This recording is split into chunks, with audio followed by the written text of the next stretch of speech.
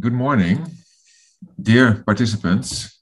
A warm welcome from my side to all of you attending this webinar. And I'm very glad to see that so many of you have registered for this meeting, which is on what we think is an important topic.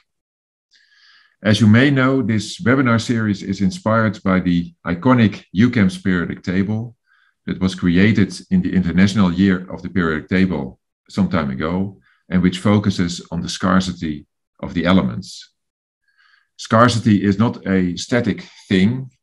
The world is changing, the economy is changing, our needs are changing, and at the same time we need to realize a more sustainable situation among all of us. And this transition to a sustainable situation is not going by itself. And in order to keep drawing attention to this theme of scarcity, EuChemS has launched this webinar series. In fact, this is only the second webinar. We had a very successful one on carbon that David Cole-Hamilton will talk later about. But there are several, there definitely will be more to follow in the near future. The idea of these webinars is that we provide relevant information on various aspects of a certain element to show a complete picture of the situation of this element and have discussion on current developments and what may have to be changed in the near future. We are very glad to have eminent speakers today, including representatives of the European Parliament and the European Commission, and also experts on the various different topics, ranging from resource and geopolitical issues of lithium to its different applications, such as in lithium-ion batteries, and also the replacement of lithium and recycling of lithium. With this diverse range of topics, I think this is a very interesting program, and I'm actually very much looking forward to all the lectures. I wish you all a fruitful and enjoyable day with good discussions.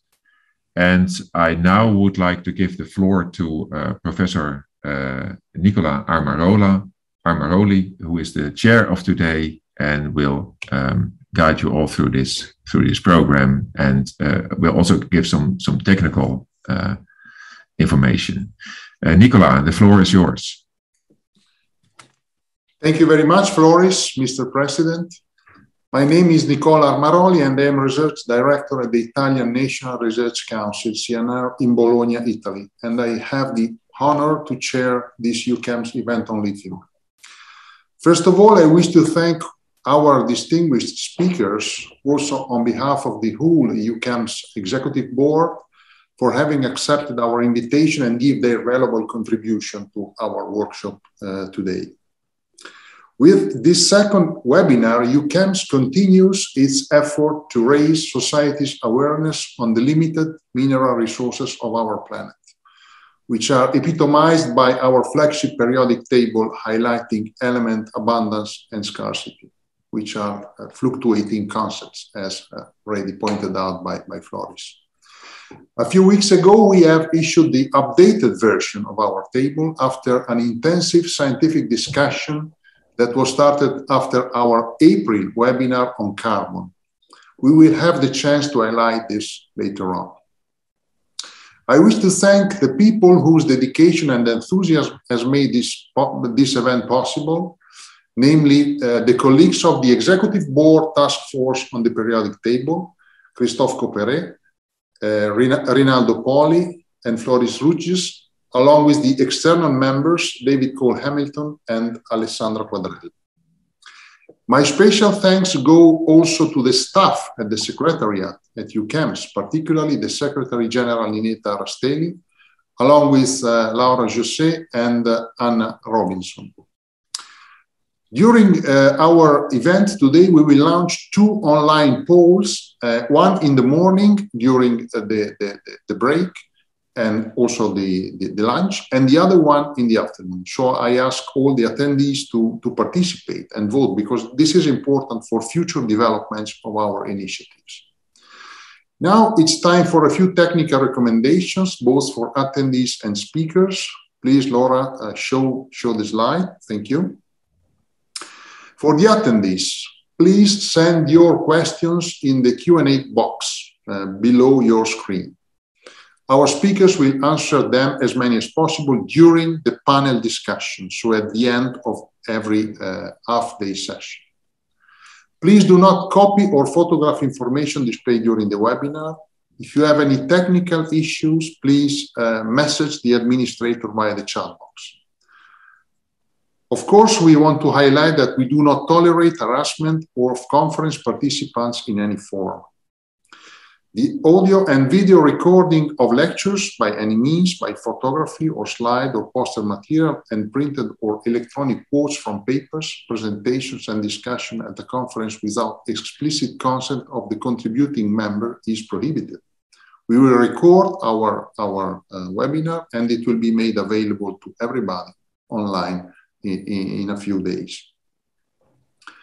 And this is, well, for technical help, I ask you attendees to refer to the chat box on your screen for technical help, and not for questions to speakers, because for the questions you have to go to the Q&A box. So please click there and make your questions. Now, let's go with the morning session. I'm going to start it with a 3-minute short introduction. And my idea here is framing lithium within my own personal experience, particularly as an electric driver. And then I will leave the stage to the speakers one by one. So let me share the screen. Here it is. Okay. I want to introduce this topic of today with a practical experience of myself. Recently, I drove with my electric car from Bologna, where I live, to Trieste, at the border with Slovenia. It is a 300-kilometer motorway trip with a battery electric vehicle. All of it is by motorway, so the speed is high, like 130 kilometers per hour. And the amount of energy that I consume is 51 kilowatt hour for doing 300 kilometers. So this corresponds, 51 kilowatt hours, to 5.7 liters of petrol. So in a way, I may say that I have a 53 kilometer per liter car. So this shows that you consume a lot of much less energy using an electric car compared to an equivalent petrol car. So I went to, you know, there are online websites that tells you how much gasoline you consume for your trip, how much do you spend, and so on and so forth. If I had a car with the same power, the same features, I would have consumed for the same trip at the same speed 45 liters of oil, of petrol, which is about 8 times as much. Probably this is an ideal situation because it was not a very low temperature and so on, but anyhow, by using an electric car, you consume at least 4 times less energy to drive the same kilometers. So this means it goes in the right direction of the energy transition. And if we extend this on a national scale, I made this simple assumption of considering only Italy, and assuming that by 2030 or 35, we have in this country 35% battery or plug-in hybrid altogether, okay? And if this would be true, you would have to produce 30 terawatt hour of electricity to drive these cars, but we would save a lot of oil, much more oil, more than 4 times oil for not using petrol conventional cars. So this goes exactly in the direction of saving energy. So this is exactly the title of our webinar today, because we go and show that we go in the right direction of the energy transition, which means saving energy. When you say electric cars, it's not a unique technology, because the cathode technology diversifies. I put here 2 cars, one of a colleague of mine with a 50 kilowatt hour and nickel manganese cobalt battery, and my own car, which is lithium iron phosphate. And this is interesting for chemists, because if you look at the composition of the battery, particularly to the anode and cathode materials, but also for the electric connection and so on, you see that in this car here, in the two cars, you still have, of course, lithium. This doesn't change. This one sticks.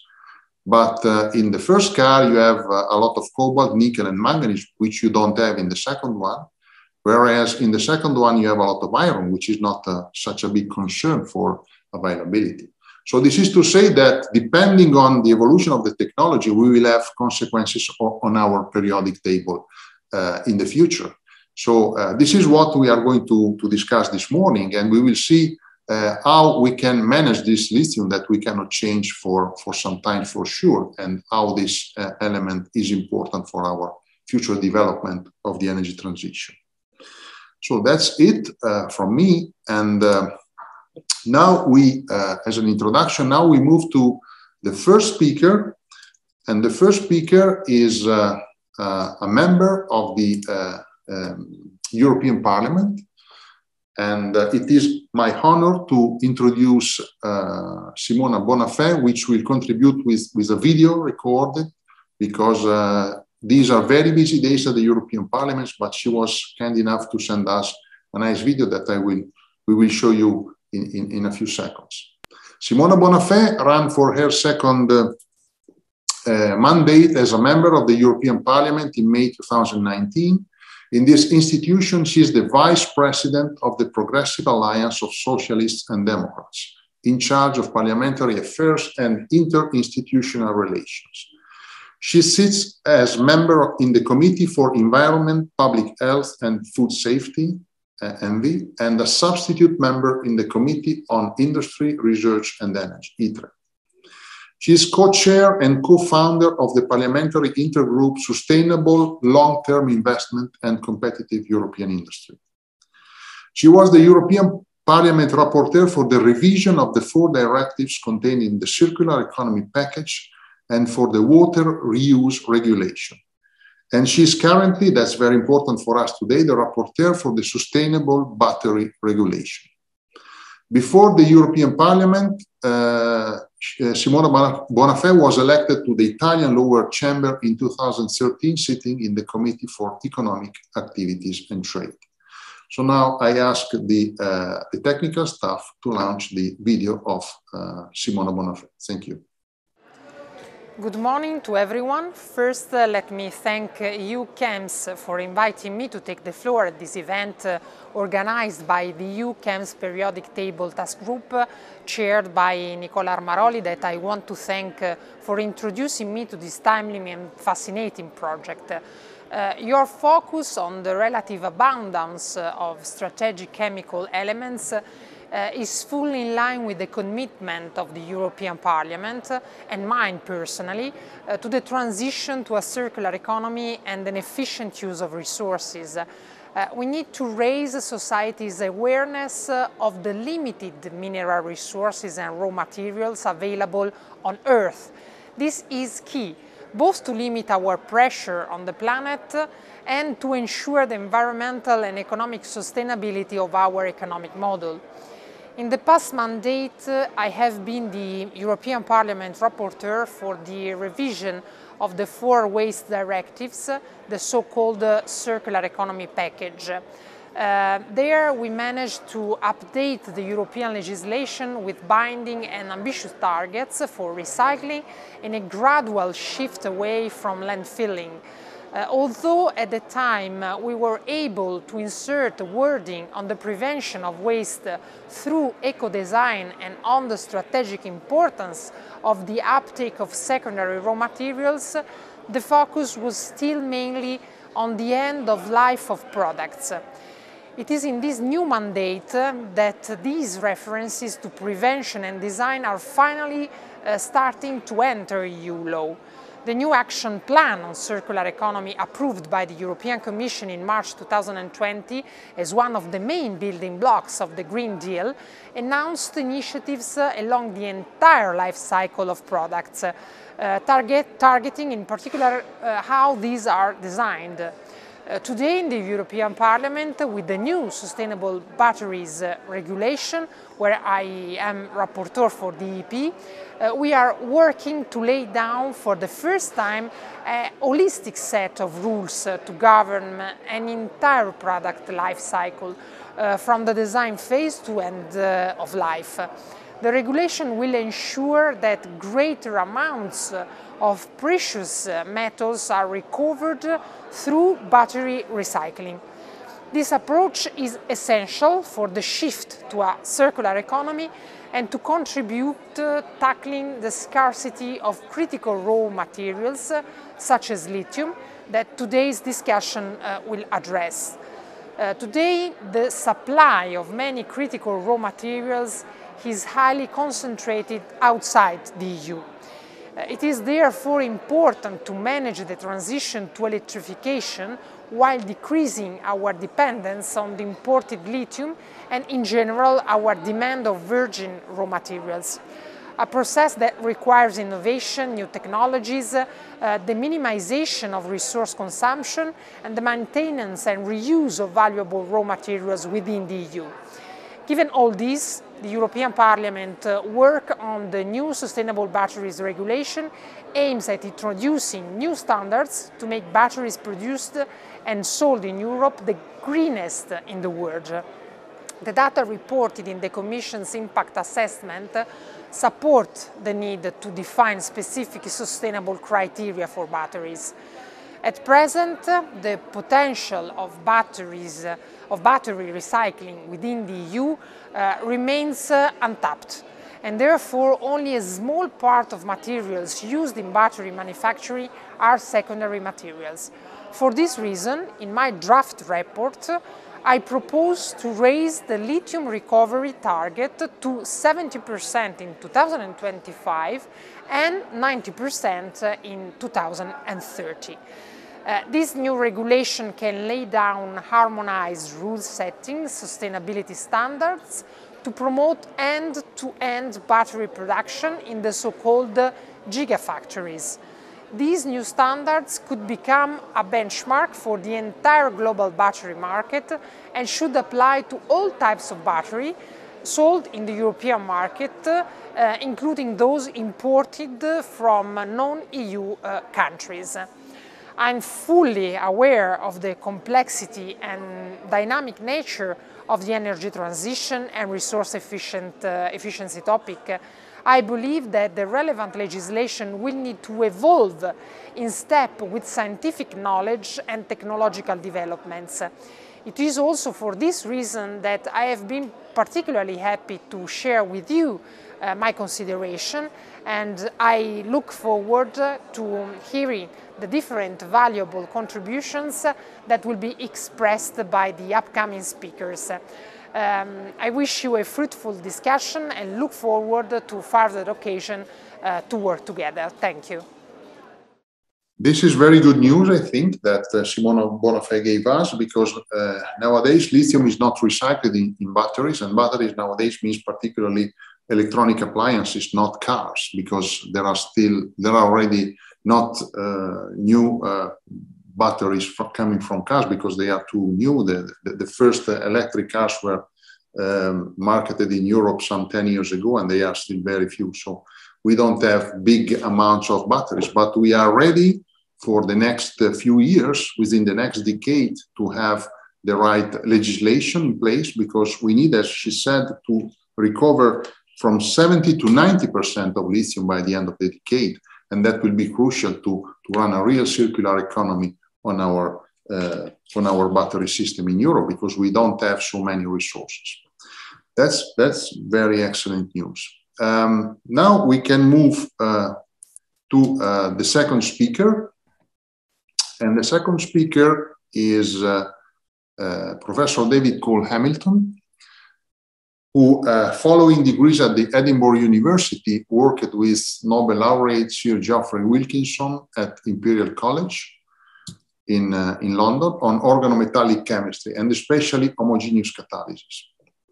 He started his independent career at the University of Liverpool and then moved back to Scotland as Professor of Chemistry at the University of St Andrews in 1985. where he became emeritus in 2014. David is a past president of the European Chemical Society, having been president from 2013 to 17. This gave him extensive contact with chemical society and policymakers across Europe. On behalf of EuChemS, he led the task group celebrating the International Year of the Periodic Table, which developed a new version of the periodic table highlighting element availability and vulnerability, as well as which elements can come from conflict minerals, another hot topic, and which appear in smartphones. I take this opportunity to thank David so much for his hard and very, very successful work on the periodic table, along with all the team at EuChemS. Please, David, the floor is yours. Thank you very much, Nicola, and thank you very much to everybody in the organizing committee for inviting me to speak this morning. I apologize if this box here, there's a little box saying enter your search item. I can't get rid of it, I apologize for that. So this morning I'm going to talk a little bit about the periodic table that Nicola has just mentioned, which is here.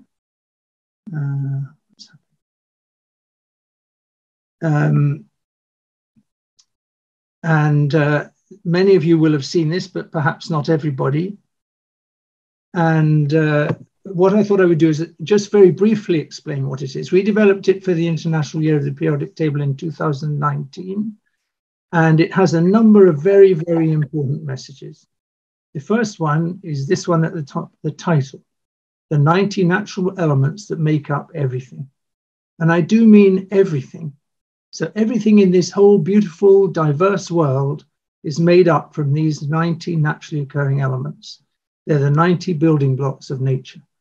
And if we don't look after them, we won't have the same beauty and diversity that we have in the world at the moment. Each of the elements here is represented, the area of it represents the amount of it in the Earth's crust and in the atmosphere. So this means there's much more oxygen than there is ytterbium, for example. And this is actually on a logarithmic scale, or you wouldn't see the ones down here. Then the elements are color-coded. Red ones mean that if we continue using them the way we do, where we use them, disperse them, so we use a phone, we stick it in a drawer or something, that element is lost to society. We call that dispersing. And for the ones that are red, there's a serious threat in the next 100 years. For the orange one, there's an increasing threat from rising use. Yellow, limited availability, a future risk to supply. Green, there's plenty of it. And then you'll see there are 4 elements, tantalum, tungsten, gold, and tin, which are partially shaded gray. And this is because they can come from areas where wars are fought over the mines where they come from, or the proceeds of the mine are used to fund wars. These are called conflict minerals. They come from other places, and at the moment we try to use them from other places. But if you don't, if you take them from what's largely the Democratic Republic of the Congo, then you have something perhaps in your pocket which people have died to produce. And then you'll see 31 of the elements have this phone symbol, smartphone symbol on them. These are the 31 symbols in most smartphones. This is available in over 30 languages from the website here.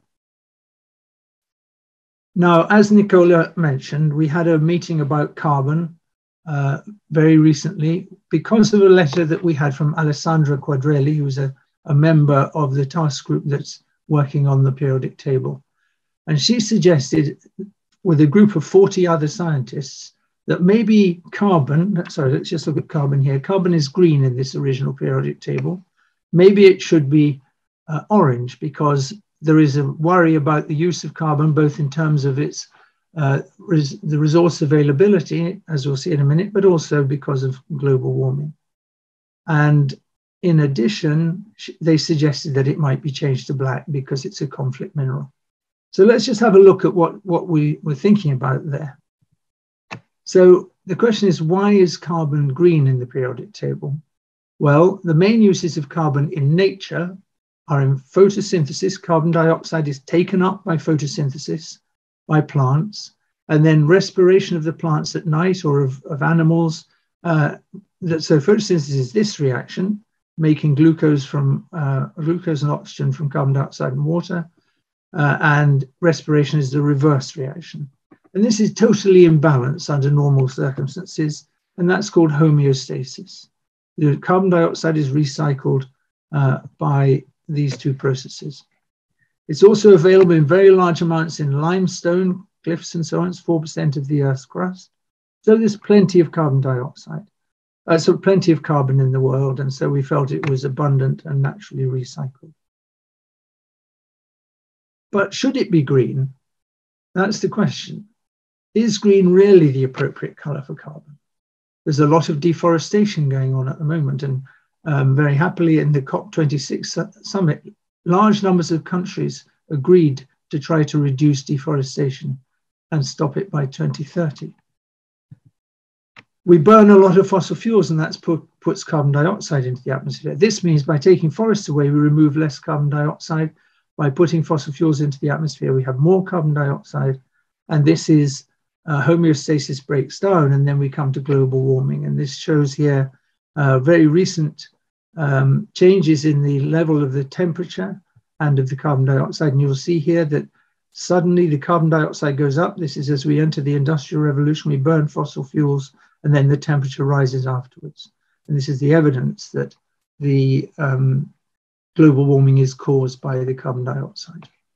In addition, when we come to, so that means that there's going to be a serious threat, or there is a serious threat now. So this is a serious threat in the next 100 years. So maybe carbon should be red. And if we look at the lifetimes of the various different types of carbon source in years, there's oil, gas, and coal. You'll see that both oil and gas, this is BP data from their statistical review every year, is about 50 years for both oil and gas, a bit longer for coal. So there's a serious threat to the supply if we carry on using it in the way we do at the moment. This is the readily available oil. There is more than that, of course. So there is a serious threat now, so maybe carbon should be red. Should carbon be grey, meaning it comes from conflict minerals? Well, Earthwork says that conflict minerals are resources mined where, in fact, there are problems with the mining to do with wars, either in terms of the ownership of the mines or in terms of the proceeds of the mines. Well, clearly there have been wars, the invasion of Kuwait in 1990, the attack on Saudi Arabian oil fields in 2019, the troubles in the real problems in Yemen at the moment, where the attacks are funded by oil revenues. These are all clearly areas where carbon is a conflict mineral. And ISIS was largely funded through oil revenues it got from taking oil fields in Syria and Iraq. Luckily, they've been taken back. And even Wikipedia suggests that oil might be a conflict resource. So as a result of this discussion, which was held as a result of Alessandra's letter, EuChemS decided to change the periodic table. And indeed, it changed it so that carbon now is red. It's green because there isn't masses of it in the CO2 cycle. It's red because of the threats that I've described already, and it's grey because it's now a conflict resource. Now, this was a change that the task group made, but in addition to that change, which is that one there, we also changed the definition where it said from conflict minerals before, it now says from conflict resources. Did that? Sorry, what's happened there? Oh, yes, right. From conflict resources, because of course, oil and gas are not minerals. We've also added to the title here. So before it said, how much is there? That's the area. Is that enough? That's the color. But now we're saying, is it sustainable? We really have to think about the sustainability of these elements. As I said earlier, if we don't have them, we can't have the diversity of the planet. So that's the result of the discussions we had in the task group concerning the periodic table. I now want to go on and talk about lithium, which is really what we're talking about today. Lithium is, lithium is a very important element. It's a metal which has, I hope this is going to run. Sorry, yeah. It's a shiny metal. It's very light, and you see the silvery metal there. It's quite soft.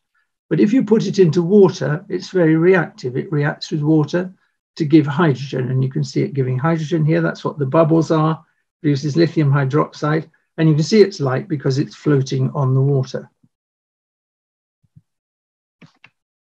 Now, what we're really concerned with here is lithium batteries, although it has many other uses, as we'll hear during the day and we'll see here. This is a lithium battery, and these slides came from Nicola Armaroli, our chairman. Thank you to him. And basically it has a carbon cathode, a lithium electrode, and a carbon anode, a lithium electrode, and a lithium, sometimes with cobalt cathode, but he's already described his car, which doesn't have cobalt in it. And the reason that lithium is used in these batteries, it's very light and very small, and it's the smallest metal, light, and which has a very high electrochemical potential. You want it to be light because you don't want to carry great lumps of stuff around which are heavy. It has a high energy density, it has a high charging speed, it lasts for a long time, and you can recharge it many times, and that makes it perfect for batteries. Now, what about the supply and demand for, I should say here in the cathode, there can be cobalt and other metals. Cobalt is a real problem, but as Nicola's already said, they're phasing it out of the cathode here, and we're not talking about cobalt today, but we could talk about it in another one of these seminars. So lithium demand and supply. The demand in terms of cars, there are 80 million cars supplied worldwide every year. And if we have them all electric, the lithium, if they all went over to electric tomorrow, we'd have to have 800,000 tons of lithium a year. World production at the moment is about 80,000 tons. And you see there's a discontinuity. So we would have to mine more. It's also used in lots of other things, and we're going to hear about a lot of these things today. What about the supply side? Well, the major resources are in Australia and China. The reserves are 16 million tons. Now, I'm going to come back to these numbers, so we needn't look at them too much. The reserves mean the readily available ones that we can get at, but the resources, the total amount in the planet, is about 53 million tons. And the largest resource is in Salar de Uyuni, on the border between Bolivia and Peru. And it's a salt lake, and it has a large amounts of lithium in it. And it's 10,000 square kilometers. And just as a comparison, since EuChemS is in Belgium, Belgium is 30,000 square kilometers. So it's a very, very large lake. Now, we have to be very careful, though, when we try to mine lithium. There's lithium in many places. And for example, in the Salar de, I can't pronounce it, Uyuni, there are flamingos, and we must make sure we don't disturb their habitats when we try to mine the lithium from there. The largest deposits in Europe are in Portugal. And in fact, here's a valley where they were going to take a lot of lithium out of here. And this project has been abandoned because of the environmental consequences. So we have to think about the ecology and the environment when we're doing this. So now what we're talking about here is what color should lithium be? And we have it yellow here. And it's yellow in the periodic table because the data that we took to make the periodic table was from 2011. In 2011, the reserves was thought to be 13 million tons. There's a bit more now. And the usage per year was 34,000 tons, which gave a lifetime in years of 382 years. So there wasn't really a major problem, but there was a concern that there might be limited availability through future use. There we are. We now come fast forward to 2020. The reserves now seem to be a bit more than that, about 16 million. The usage is about 80,000. And this means that there's only about 20 usage per hour, per year, beg your pardon. And so that means that there'll be 200 years supply. So we're getting an increase in the risk. So perhaps we should change the color to orange now. But then when we think about what's going to happen next, if all the cars were to be electric, I've told you the reserves would be 16 million. The usage would be 0.8 million tons, and that means the lifetime's only 20 years. So maybe lithium should be red, as I've shown you here. The question is, what do we do? So, but in order to, if we want to carry on having electric cars, we really must recycle the lithium. We've heard about recycling so far. Everybody who's spoken has mentioned recycling, and we have a lecture from Paul Anderson about that later on. Let's look at what's happening in recycling. Well, this is I'll color this again with 2011 data, and you'll see that lithium here is virtually unrecycled, less than 1% of recycling. In 2021, we'll hear more about this from Paul. It's probably about 5%. And we've heard from Simona Bonafè that by 2025, in 4 years' time, that's got to go to 70%. And by 2030, it's got to go to 90%. So there's an enormous challenge there in terms of recycling. Will it grow fast enough? If so, could we go back to orange here? Or maybe we'll be so successful and get to that 90% that Simona Bonafè was saying, and then of course we'll have enough lithium for the foreseeable future. So my question to you is, what color should lithium be? And we're going to ask you that question specifically soon. Thank you very much. Thank you very much, David, for your presentation and your talk. And it is clear that lithium is something that we have to think about. And you really raised the point very, very clearly. So the discussion next about the color of lithium for EuChemS would be very hot, I think, as it was for carbon. That's very good. So for questions to David, please, I invite the attendees to start making questions in the box that will be answered later on during the panel session. Now we move to the next speaker. And the next speaker is going to talk about lithium reserves, resources, and geopolitical issues. So we go deeper into the topic, which is clearly very important. Our next speaker is Fernando Rocha, who obtained his degree in geology from the University of Lisbon in 1984 and his PhD in geosciences from the University of Aveiro, Portugal in 1994. After a brief passage by the private sector as engineering geologist on public works, he has developed his academic career at the University of Aveiro, Portugal, since 1986 in the fields of mineral resources, marine and coastal geology, as well as medical and environmental geology. In these fields, he has published nearly 250 papers. Since 2002, he has been full professor in Aveiro at the Department of Mineral Resources, Geosciences, and serves as director of the Geobiotech Research Center since 2007. He held several positions at the University of Aveiro, including head of the Department of Geosciences for several years, pro-rector for infrastructures, and vice-rector for research, innovation, and technology transfer. Please, Fernando, the floor is yours. Thank you, Nicole. First of all, I want to thank the invitation to be here in this very interesting event. I will talk just a little bit on the geological issues of lithium exploration and exploitation, and it's a pleasure to do it after the intervention of my previous colleague, because they are very closely connected. I can even start saying that from my point of view, lithium is a yellow element, okay? But this is just my personal point of view. And now I will share with you my presentation.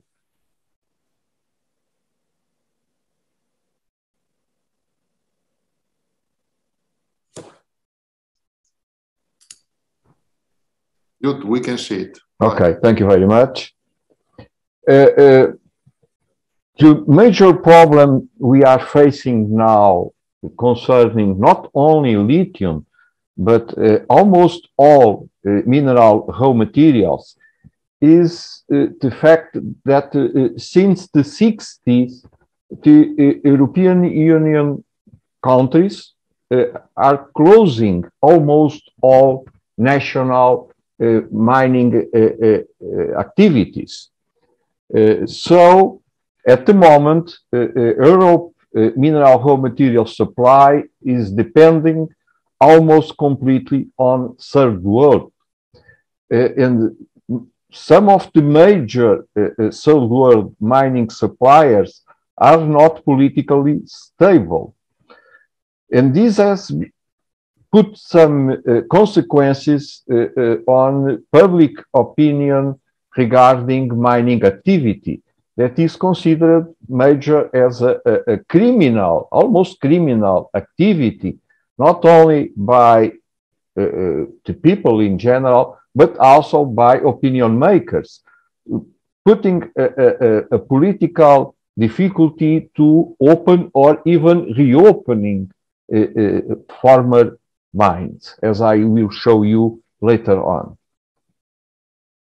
But as most of you know, and these pandemic moments gave us a good online example. Some suppliers, like for instance Brazil and China, are becoming consumers and reducing the export of these mineral raw materials. Even some very basic and common, like for instance copper. So Europe is facing increased stress on mineral raw material supply, not just at this moment, but since at least the beginning of the century.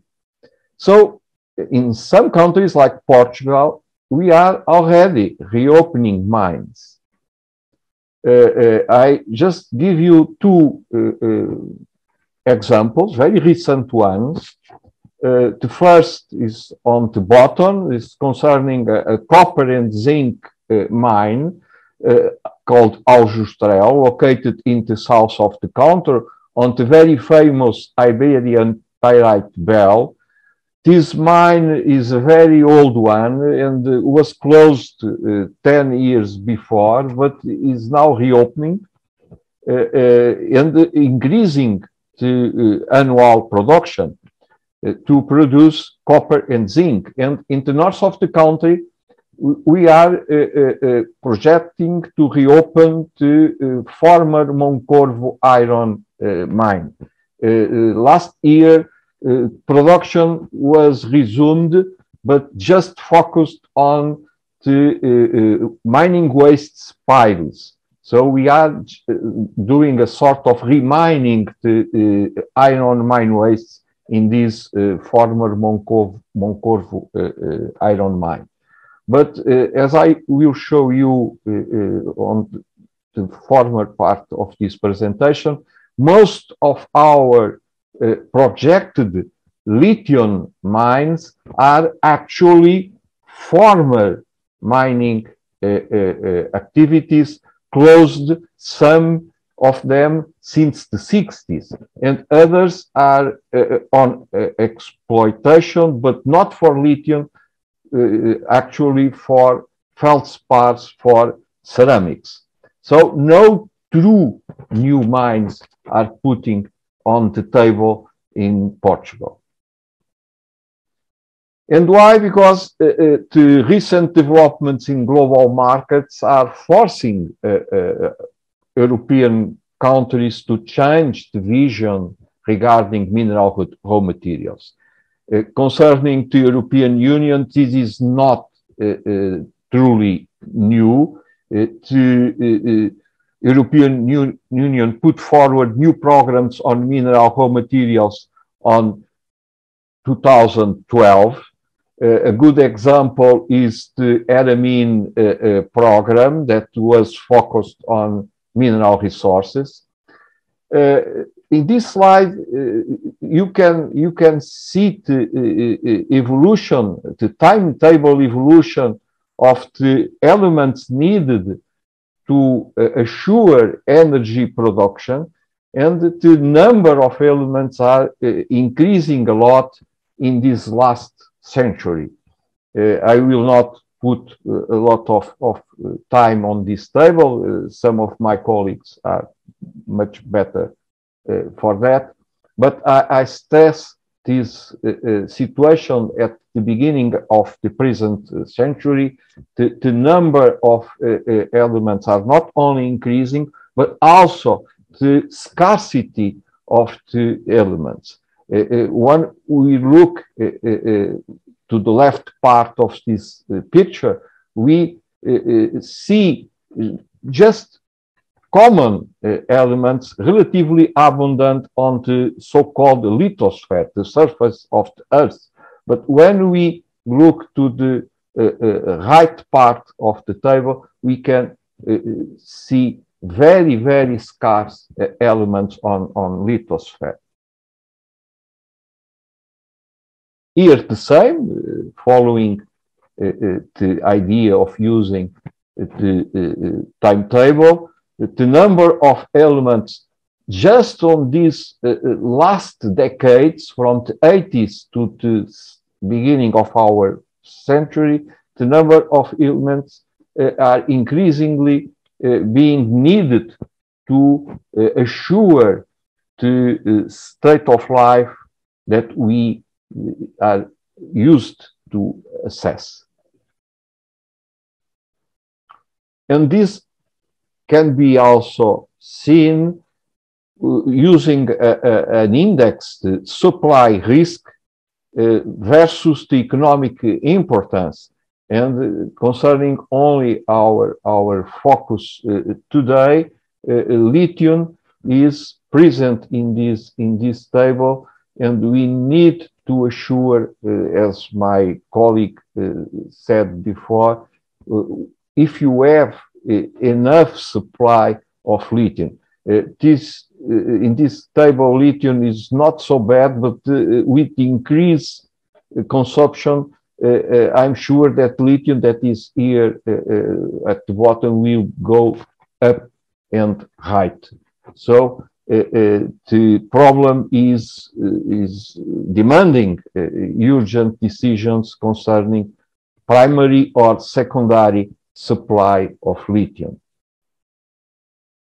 Just to give an idea of the needs of lithium and its economic and technological relevance, I present you here as already classic example of the mineral raw materials we have on a normal smartphone. You have here from the display to the battery, the demands of minerals that are needed to produce a smartphone. And public opinion is not enough informed about these issues. It's quite common to see on the news people protesting on the possible reopening or opening of a mining, but taking pictures and making record of the protest using a smartphone. The same could be said about the use of an electric driven car. So we cannot move forward on these new products, more environment friendly, without the guarantee of mineral raw material supply. These pictures show you more or less the same information, but showing already the location of the major world producers of these primary raw materials. My previous colleague showed you some of this information, but concerning lithium, the major producers can be already seen here as Chile, Australia, and China, all outside Europe, and demanding not only good geopolitical conditions, but also, as these pandemic times revealed, good logistical supply chains. And this is also another geopolitical issue that must be took into consideration, because, for instance, lithium from mineral to metal, he is like a rich tourist visiting several countries since the opening of the mine till the production of the battery. To have an idea how we can have a first idea about this supply risk versus vulnerability or economic importance, we have here four main ranges, and the critical materials in which lithium can be or must be included are those showing a high vulnerability and high supply risk, not only related with the abundance versus scarcity on lithosphere, but also the fact that they are only produced on countries or regions politically or socially unstable, and also demanding a very long and complex supply chain. And I stress, lithium is without any discussion on this critical materials area. So, as previously stressed, we need to look for the sustainable supply of lithium. And for this, I look back exactly to one of the first European Union programs focused on mineral raw materials, that was Admin action lines, and 4 points were very, very important in what concerns research and exploitation of geological resources. A sustainable exploitation, meaning that everything that is capable to obtain from a mine must be extracted. In this way, we not only guarantee a higher amount of mineral materials extracted from the mine, but also we reduce close to zero the amount of mining wastes that are usually the worst consequence and heritage of a mining exploitation. Second, remining. For instance, as I told you before in our example of Moncorvo iron mining, the remining of former mining waste piles that at that former moment were not valuable, but now with the increasing demand and the increasing value of the raw materials, it's possible, even from an economic point of view, to go back to this mining waste and used as a primary raw material. And now, concerning mainly secondary raw materials, to reuse and to recycle, close to the concept of urban mining. When we look at the sustainable development goals that almost of you are familiar to, some of them are very, very closely related with the geological resources, to the sustainable supply of mineral raw materials. In particular, from my point of view, number 12, responsible consumption and production. Of course, also other ones like industry, innovation, and infrastructure. But I'm particularly focused on number 12, and it will be the main factor of our next slides. In this picture, we can also check the contribution of geological sciences to the different sustainable development goals. And in the case I stressed before, number 12, we have here several possible contributions on fields of energy, geoheritage and geotourism. It's not our goal today, but it's also a very interesting issue. The hydrogeology and contamination, and of course, our main goal, the minerals and rock mineral materials supply. So geology is not only the bad guy of the common public opinion, but can be a very relevant actor for the next decades when we are speaking about lithium and, of course, energy transition. So, reaching the paramount point of this speech, lithium is actually the potential energy for next future. This is not a personal statement, it's a common one. The main suppliers, as I showed you before, are these particular countries. Of course, in this picture that is from the United States Geological Survey, Portugal is here, but Portugal is not yet producing lithium as mineral.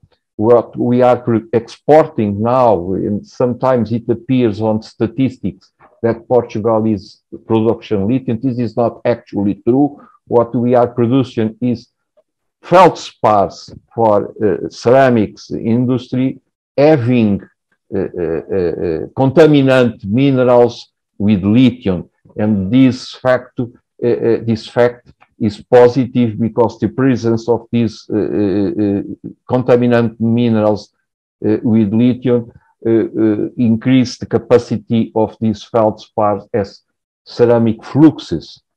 But it's clear to see here that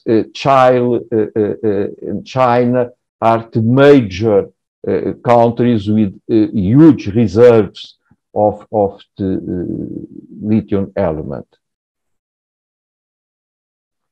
In this picture, the main point is to show the differences between the principal origins of lithium mines.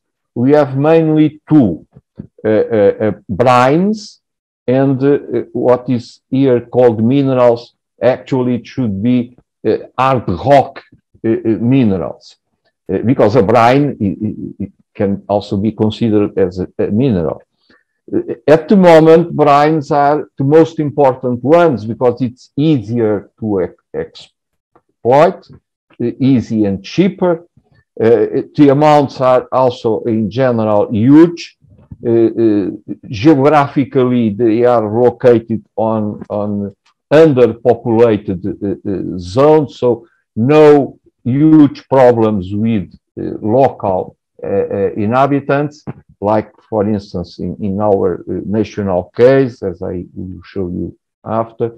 But as my previous colleague already talked, in very near future, we need to increasingly move from brines to hard rock minerals exploitation, generally related with a type of geological lithology of type of rock called pegmatites. And in our country, happily or not, it depends on the point of view, we have very abundant and well positioned pegmatites. This more or less the same. I will go up. So in the case of our European continent, you can see looking to the red dots, the geographically distribution of pegmatites containing rare elements. And in these rare elements, we also include the lithium.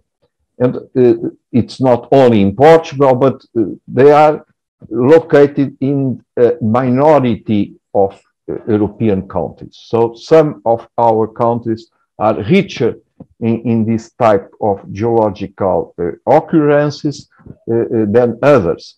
And Portugal, in this case, of course, also the north of Spain and south west of Spain, but in Portugal, it's mainly in the center and the north of the country.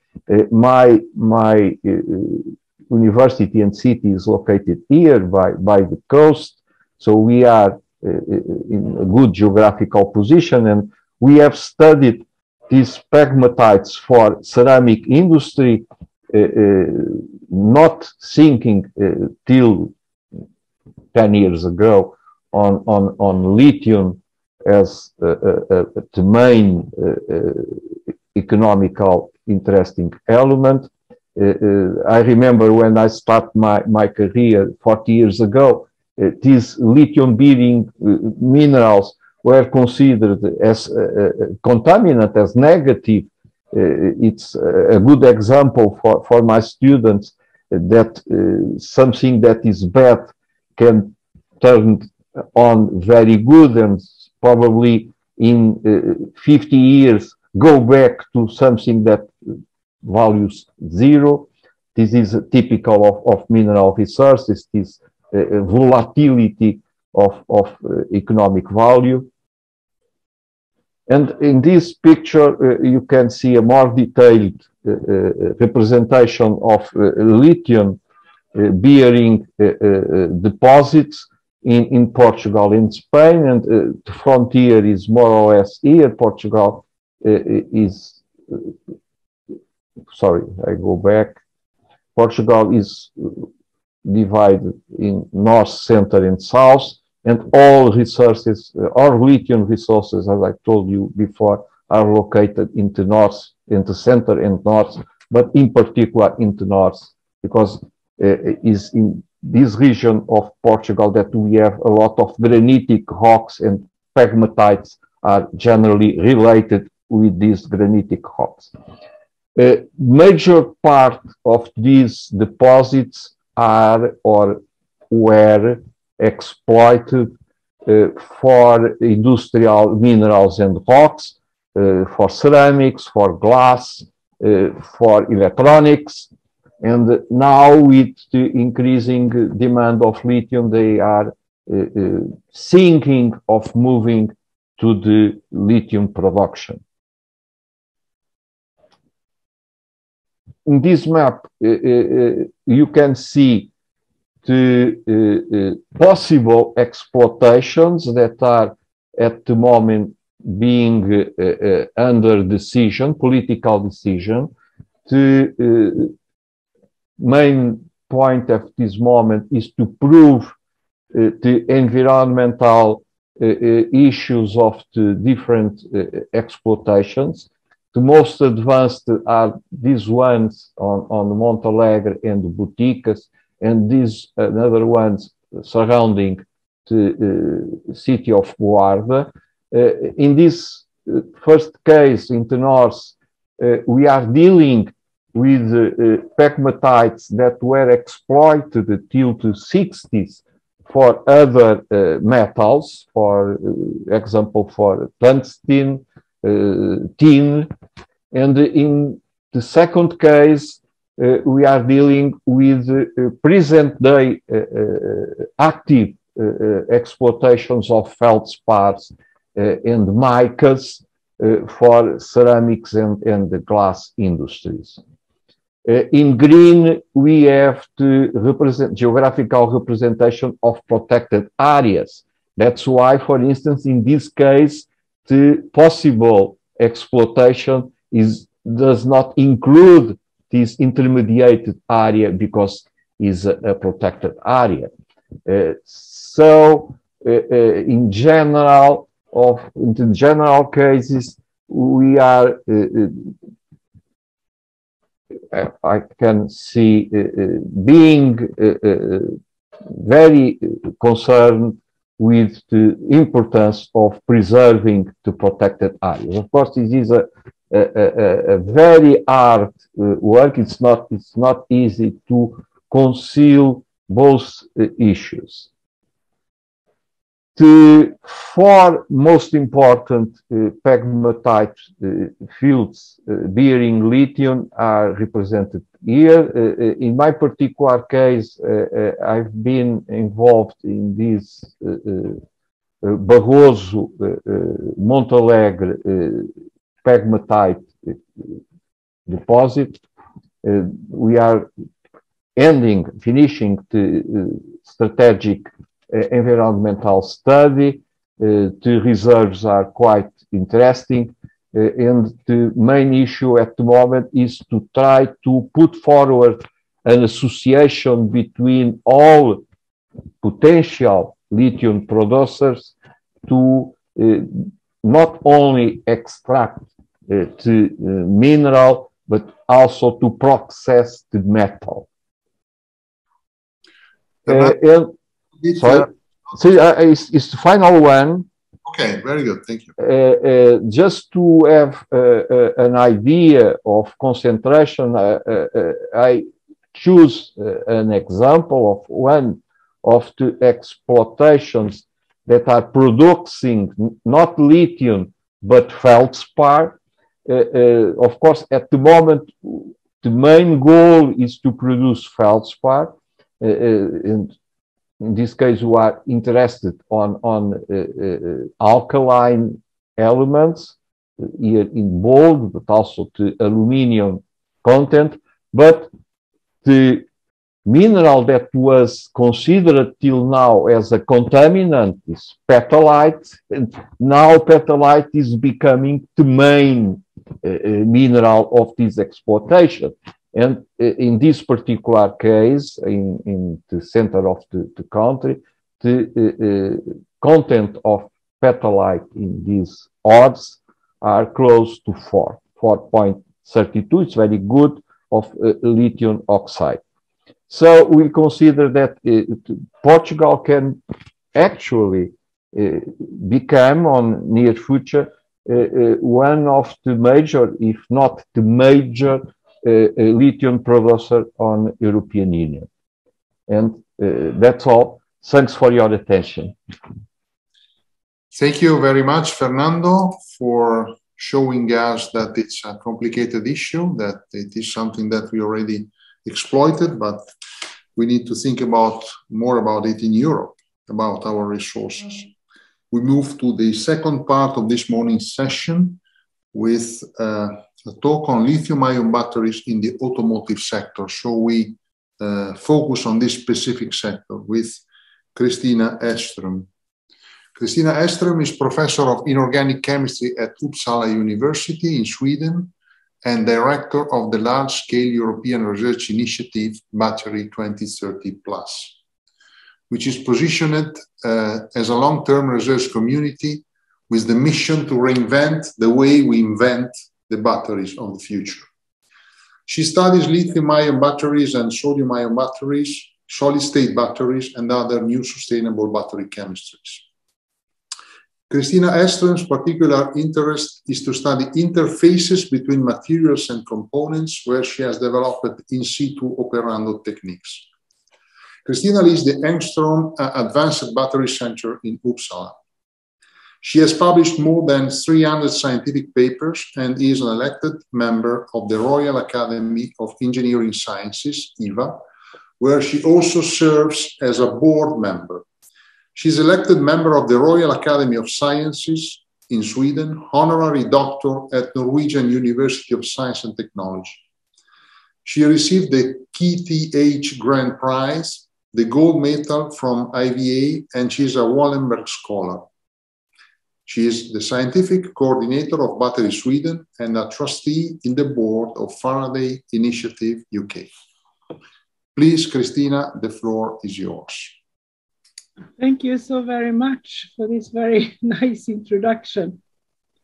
And thank you for allowing me to talk about lithium-ion batteries in automotives. And this introduction, I don't need to say so much more than that this battery 2030 plus is actually comprising 102 organizations in 24 different countries in Europe, 20 in the member states and 4 associated countries. I'm also proud to say that lithium was actually discovered on an archipelago, in the archipelago of Stockholm, slightly more than 100 years ago. So we celebrated the 100-year anniversary 2018 for this compound. And it took a long time before we could actually work on it. And now there are different initiatives. And if we look particularly on automotives, we can see that there is a huge increase in the amount of automotives. We heard here in the introduction by our chair that in Italy, you expect to have 40% of all the passenger cars being electric by 2030. In the Scandinavian countries where I come from, it's even so that in Norway, they think, looking at the exploiting what's going on now and looking at the situation, they think that the last combustion engine car will be sold by 2025. And in Sweden, if you look at the new sales of automotives, we have moved from almost nothing 2 years ago to 40% of the market. So it's something happening, it's penetrating among the normal citizen. And that has actually meant, if you look at this slide, which I have very kindly been given to me by InnoEnergy and EBA 250, which is one of the other European initiatives in this field, because there's a lot of going on at European scene to really promote the field of batteries at the moment. We can see that Europe is actually world leading when it comes to all electric and plug-in hybrid electrics in the world. So this is quite interesting that it has boomed up so rapidly, and that many of the car manufacturers in Europe claim that they will have, and we also see new versions of electric cars coming out on the market, getting better and better with more and more of driving ranges, being more and more economic. And the question, if we go back in time 5-6 years ago, there was this study with more a life cycle analysis perspective showing that you have carbon dioxide emissions when making an electric vehicles, and compared to a diesel car, it would take you two years to gain sort of come up to the same carbon dioxide emissions. But after 2 years of use, the EV would win. So it's a question on when. Today, there are new studies saying that it's actually going much better for the electric vehicles. They are less carbon dioxide emitting, and that it's also very dependent on where your batteries are made. If they are made on renewable sources of electricity, if they're driven on renewable, or if they are driven on coal energy. So to work on the mix of the energy system as such will be very important for claiming that this is a carbon neutral technology. And we can also see that there is a large interest to build gigafactories, because this transition would mean that we need to actually have good sort of production of battery cells in Europe, and it's a worry from the automotive companies in Europe that they can't get hold of enough of battery cells. And therefore we see this picture sort of growing by almost by the year. And we see that we have many companies coming from Asia where they are produced today, like Samsung, and we have also LG, being in Poland, etc.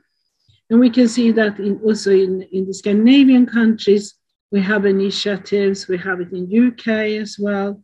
And so it's a lot happening here, and it will be interesting to see how many of these initiatives that really will survive and give us the batteries we think we need.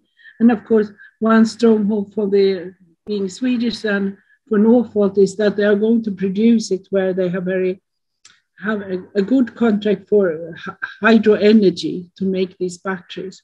And then they will ship them down here to with boats to Germany and make battery packs and so on in collaboration with Volkswagen, for instance. And it's very clear when we discuss with different companies, automotive companies, that they see themselves as not that large buyers. So they need to secure this kind of techniques. And Volvo Cars going directly into the electric vehicle market, saying by 2025, 50% of all cars that they sell will be all electric. You look at the heavy duty vehicles, Scania says that they will go for batteries only, while AB Volvo says 50% will in the future also be hydrogen-based technologies. And I think we have to play the whole toolbox we have if we want to move forward and be more climate neutral. And of course, this will put a lot of strain also on the needs of minerals and systems. So the earlier presentations we heard about the geopolitical situation for lithium, that's of course a crucial discussion.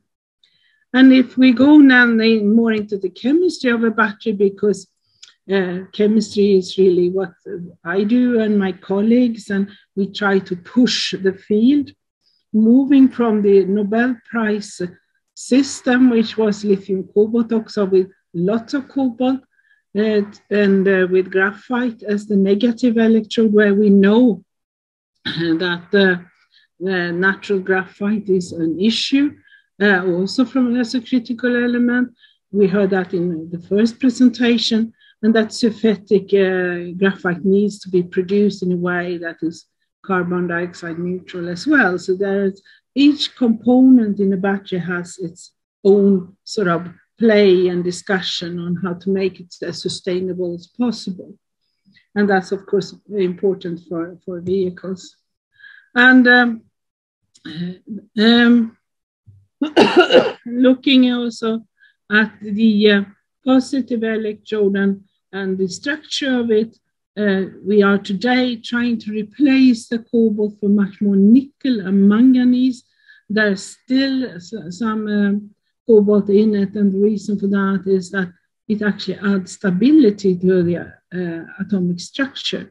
But by playing with the kind of metals we are using in the positive electrode, you actually, together with the amount of lithium you can store in the negative electrode, you can actually calculate the energy content of your system. And there we talk about voltage.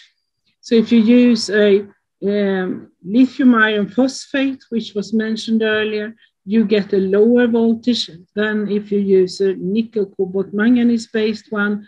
And that means that you actually lose a little bit of capacity with the lithium iron phosphate, but you might compare to the nickel cobalt manganese. So sorry for showing you some formulas, but I think this is sort of an important discussion to have, why scientists play with these different metals, etc. If we then look into the battery as well, and here we have an example of lithium iron phosphate, and we have our graphite. We have also lots of materials and things where the lithium metal can be trapped. Because one important thing we need to address is, of course, recycling. And with the new battery regulation, it said that by 2030, at least 70% of the lithium in a lithium-ion battery should be able to be recycled. And it has not been sort of commercially interesting before. So now we look scientifically into the role of trying to recycle lithium. And I think that's extremely important to remember that a lithium-ion cell contains about 4 to 5% lithium. And this little lithium ion puts itself into the different materials, into the atomic structures. So it's actually a little bit of a challenge. But what you want to do is to get it out as either lithium carbonate or lithium hydroxide, because the lithium carbonate you use directly into the synthesis of the positive electrode. So you don't have to go into carbon dioxide emitting reactions for getting your cathode material. So when it comes to the lithium-ion battery world, we are playing with a number of different positive electrodes based on different metals, and also a number of negative electrodes. And looking at this picture, and seeing that we have capacity here, and we have this voltage here, I said that going up in voltage means that you can have higher capacity, but it also puts other strains on the material. You can see here that graphite is not one of the most energy content-rich negative electrodes. It's far away from metallic lithium. And you see there are different possibilities in between here. And what you want is that the distance between these are as large as possible. And therefore graphite is important. And the reason why we don't today play so much with the lithium metal, though we would like to because it's so energy rich, that is of safety reasons. So graphite can host lithium ions that can give you this safety. And it has to do a lot with the interfaces between the components in the battery. And you also can say that that it's actually energy richer, this graphite, than all the positive electrode materials. So there has been, during the last 30, 35 years where I've been in this business, a lot of research to really, really press the capacity of the positive electrode. That's one bottleneck. If we can find materials here that can give us better solutions. And therefore, people are now looking back and looking into the lithium metal question again. And if we go from the graphite as a negative electrode towards lithium metal, you will see that we actually need more and more of the lithium, which is the electrical problem. So what are the cathodes that we look at for the lithium-ion batteries today? For automotive specifically, well, it's iron phosphate because it's safe and it's abundant. It's this kind of NMCs, as they are called. You know, battery abbreviations are very much based on the sort of metals you have. So this is called LFP, with the F being for the iron, NMC, nickel, manganese, cobalt. It can be NCA as well, nickel, manganese, aluminum, for instance. And so these are important. And for the negative electrode, we try to put some silicon into the graphite to press the capacity more towards the pure lithium and still keep the safety of it. So the expected next generations for lithium-ion batteries in the set plan of Europe are called generation 3B, for instance. That is to go from NMC with 6 nickels, 2 manganese, and 2 cobalt towards lithium-rich ones that contain 811 of this composition, or even further to 9 half-half. Can we get rid of the cobalt directly? It's a challenge because you need to have a material that is stable for discharge and charge of a battery cell more than 2,000 times today.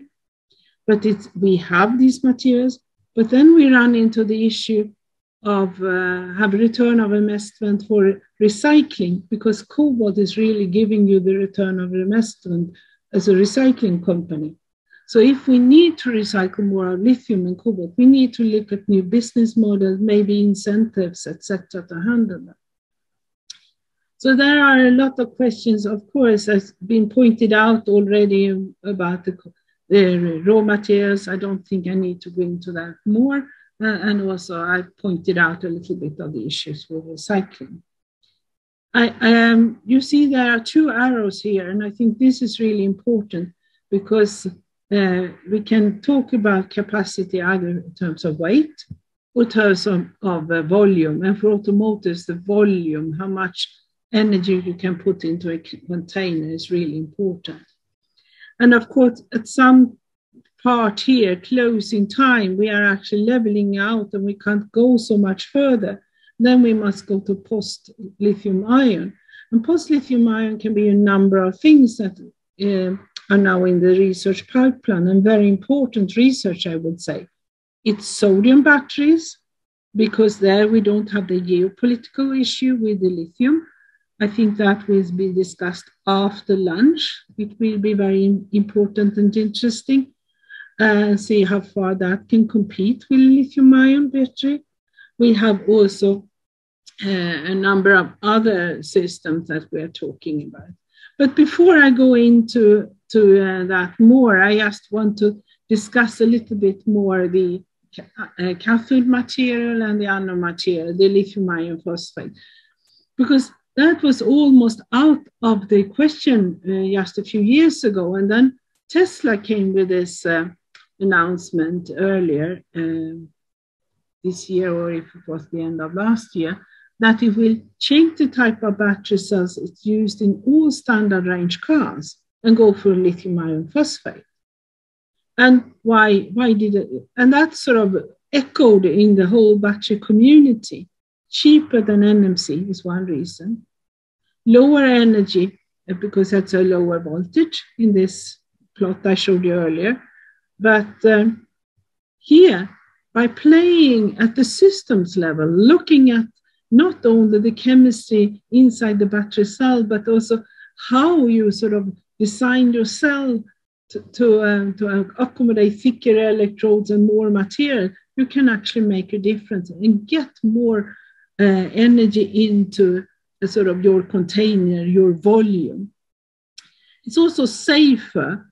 It's a lot of oxygen in the nickel, manganese, cobalt oxides that can burn. You don't have that at all at the same level in the lithium iron phosphate. So there are many considerations. Another thing I want to point out is the difficulty, the race we have now in Europe on silicon and graphite as the negative electrode, to have more of this silicon. And the reason for that is, of course, that we can get more energy and better driving range into our battery, and hopefully also work more on the fast charging properties, which are also an issue for electric vehicles and automotives. There are a number of ongoing projects looking at this, European projects now ongoing there, and there is one battery 2030 plus project I would like to point out, which is headed by Free University in Brussels, where trying to have the problem with silicon that you have a lot of energy can be stored by lithium alloying with silicon particles, and they get very big. And when you extract the lithium ions, the silicon particles shrink a lot. And that gives you micro damage of the silicon particles, etc., and of the whole electrode. And by playing now with new kinds of self-healing polymers and see if we can accommodate that problem and actually make these electrodes work, that would be a great step for automotives. But and of course, when you do this, you have to think of recycling. You have to think also of the processes and think green chemistry when you are doing this. So it's a very exciting new research you can do on sort of what you call mature systems in the lithium battery system. I also want to say something about solid-state lithium-ion batteries, because I think that is also something that is very, very much up in the air. Soon we have the solid-state batteries based on lithium metal and a good cathode material that gives you something. And if we look at the power we can get and also the specific energy, we have a specific target region here, which is where these batteries should meet. And here is also how it could work at higher potentials. There is a lot of challenges for solid-state batteries. We have going on in the battery cells. When you have lithium metal, I said it was not safe. That's why we have graphite. You have dendrites coming out, reacting here, and you can have a ceramic solid where these dendrites can go in and penetrate it. You have reaction at the interfaces that you don't really control. You can have it on the positive electrode as well. There are some mechanic reactions of electrodes and crack formation we have to handle. So, and also the kinetics and reaction mechanism through this system. So when it was said by some companies that this technology will come in cars around 2020, we have still not seen it. And discussing with, for instance, Jürgen Janek, who's one of the co-authors on this paper, he thinks, yeah, but we have so many issues to solve, so maybe we see it in 10 years' time, and not as soon as we think. So this is really a very vivid research area where we will see when this comes. And my message here is that the lithium-ion battery will be very, very prominent and long-lasting for the nearest 10 years. And I don't think the solid-state battery really will be the competition. I think the sodium battery will be much more interesting. Kristina, you are a little bit out of time now. Oh, sorry. Then I should just end by saying that something that's the automotive industry are very interested in, that's aging safety and more systems aspects of these batteries. And there are a lot of issues going around, focusing on developing BMS algorithms to measure, can we trust the battery in a car, for instance. And by this, I say that the new digitalization tools we're developing, like in Battery 2030 Plus and in Big Bang Project, that is something that I hope can help the future. And by this, I just want to point out there are some roadmaps that you can read that just been published recently. And thank you for your attention. Thank you very much, Kristina. It was very, very interesting seeing what's going on with batteries which use and potential use in the future for the automotive sector. So questions later on for the discussion. We move to the next application for lithium-ion batteries, which is being implemented, which are lithium-ion batteries for stationary applications. And the speaker on that will be Luigi Lanuzza, who holds a master's degree in electronic engineering from the University of Messina, Italy, and a master in photovoltaic engineering from the University of Rome Tor Vergata. After having worked at the University of Pisa as associate researcher, he moved to the semiconductors industry. In 2009, he joined Enel Green Power, EGP, the renewable electricity production arm of the Italian energy giant Enel, as part of the development and construction teams of the PV modules factory Sana. Then in 2012, he was part of the startup of EGP activities in South Africa, managing the development of several large-scale solar projects. In 2013, he moved to the innovation department, managing the program of the first EGP storage pilot projects as head of energy storage.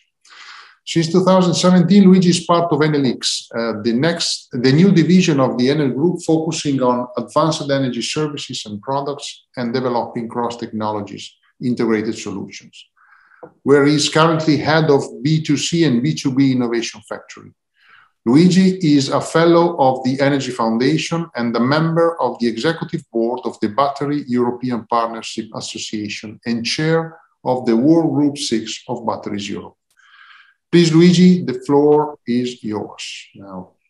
Thank you very much for inviting me, first of all, and for the presentation. I will go to the slide. Just a moment. Okay, I think you see my screen now. Yes, we do. Go ahead.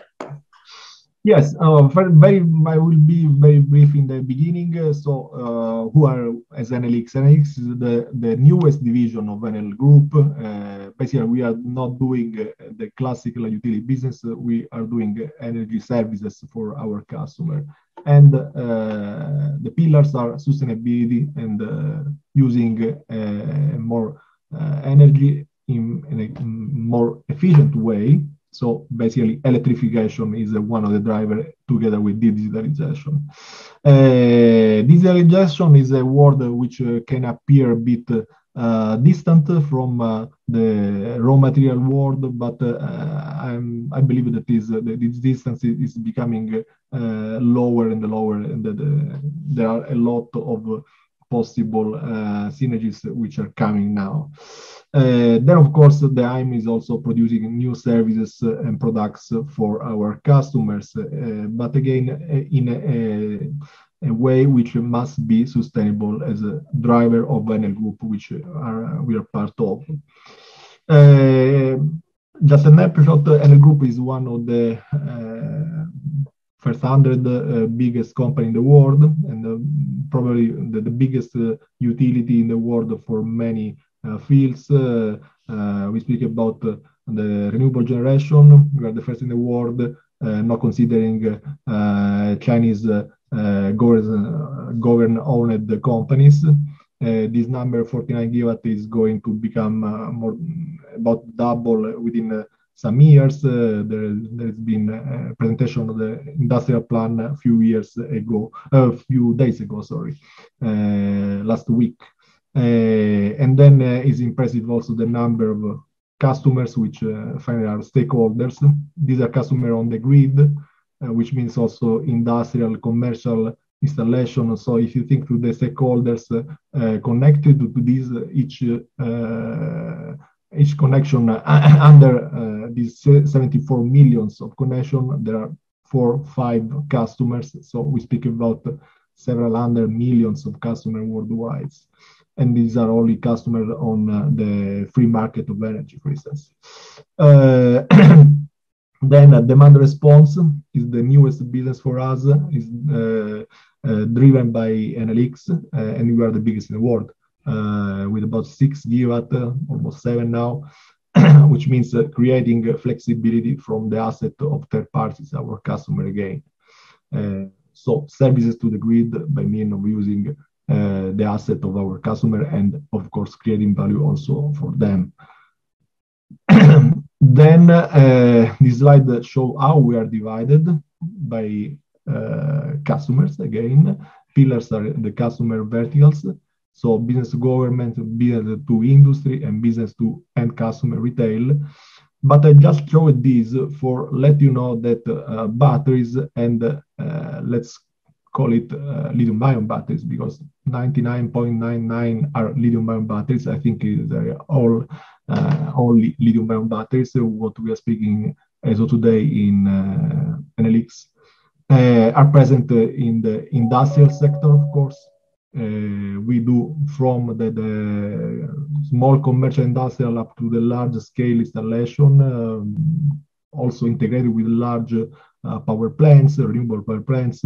And the scale nowadays is in the range of some 100 megawatts for 2-4 hours of storage. So let's call it 400 megawatt hours range of batteries integrated in renewable power plants. And also in our houses. You have to think concerning the retail sector that almost 75% of PV system in Italy as they are sold with battery integrated. Thanks also to good regulation promoting energy communities, for instance. So the sharing of the energy, the self-consumption inside of the energy produced by renewables. And of course, we have this transversal sector, the mobility, which is interesting the business to government. We have the business of the e-bus is directly driven by Enel. So we take care of the battery seals, and also in some countries we are responsible for the end of the batteries because we are importing e-bus. Then, of course, B2B. Here we speak about the large storage system integrated in the charging point, and of course, home charging. In this case, just to let you know, now we are installing high power chargers in the range of 200, then very soon 300, 350 kilowatts for each connection points. In a charging station, at least we think we speak about 6 charging points of this range. So you can imagine the huge amount of power which we'll need in the next days, almost in the next months, in our streets, in the distribution network, which is often not ready for supporting this huge amount of power which is needed instantaneously. We speak about several megawatts for installation, just as a reference. And if you are in the highway, it can be even worse because not always there are high power connection to the charging point, to the refueling station in the highways, of course. So you may think to have even off-grid system, or at least a buffer of large batteries for supporting this recharge system. And of course, all this is a huge amount of batteries distributed in our houses, in our workplaces, in our streets. I will start saying that as of today, for stationary storage, the market is dominated by lithium iron phosphate, as Kristina illustrated just before. So even in the cars with the Tesla, the announcement by Tesla, this is already happening, but stationary storage this happened first before, I would say, because of the cost, because of the duration, so the number of cycles, and because of safety. These batteries are in our offices, in our houses. So safety for the utility world is a real key driver.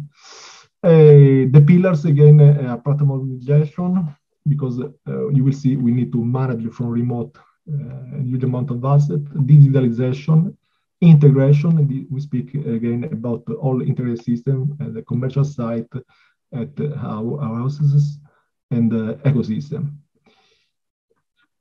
So we're moving towards a green world. As Enel, we declared we will be global net zero by 2050.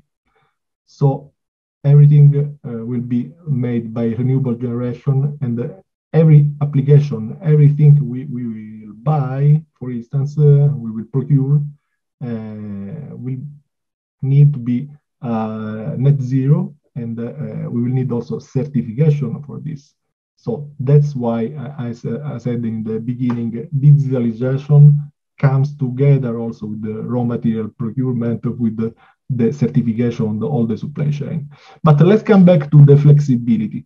So having a lot of renewables deployed in our houses, but also in the power plants, means that we need to deal with an intermittent source, which can be the sun, which can be the wind. In case of the sun or the solar, the intermittency is the range of some milliseconds. This can be the time scale. In case of wind, perhaps it's not so fast, but it's a huge amount of energy, which can change in seconds, minutes. In this chart in the left, you see the request of flexibility, which will be predominant in a country like Germany, Italy, UK, in the years to come, but we are close to this date. It's 2030, and we are now very close to this. with the increasing of renewable generation. Flexibility means that we need to address this from the very short, ultra short term in this chart, so sub-second scale, up to the long term for having a real reserve of energy produced by renewables.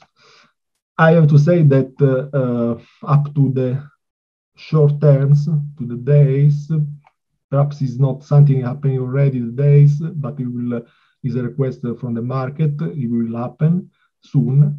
By the way, up to the 8 hours scale of storage, lithium is again dominating against the flow batteries, against all the announcement we have seen in the last years. Reality is different. So as of today, if you can do a project, you can do by lithium-ion batteries, and typically lithium iron phosphate is the solution. Of course, as a research innovation, we are addressing the long-term storage. Is some of the requests we addressed in the roadmaps of the ETIP of Battery Euros, for instance, as well in the BEPA, in the Battery European Partnership. Here, the need is for having an efficient way for store large amount of energy. I will go again fast in these. These are the services which we provide to our customer or to the grid or the independent power producers. You see, these are always services maximum 4 hours, perhaps 8 hours here in the arbitrage. That's why lithium iron is really dominating the market. And for us, the effort is integrating all these services, in stacking of services for having more value from the battery. This is the real challenge we have, together with the driver of safety gain and reliability as a utility. Just a snapshot of what is the request of the market and what will be. So here is just Europe, and from these public sources, the evidence is that by 2030 we will have an impressive growth of installation from 1 gigawatt in 2020 up to 35 gigawatts in 2030. Only 10 years and 35 per, which will happen again in every application from utility scale to residential, which will need new technologies. We are looking with interest, for instance, to sodium-ion batteries. Some big player announced the introduction into the market, perhaps faster than expected, I would say. By the way, again, I agree with Kristina again, the lithium-ion technology will be there at least up to this date, dominating the market. So we need to address the request of material for making these batteries, of course. And of course, efficiency for the long duration storage, which actually we don't see now. We will have likely by 2030, but let's see what will happen. And the integration with the generations, for instance, source.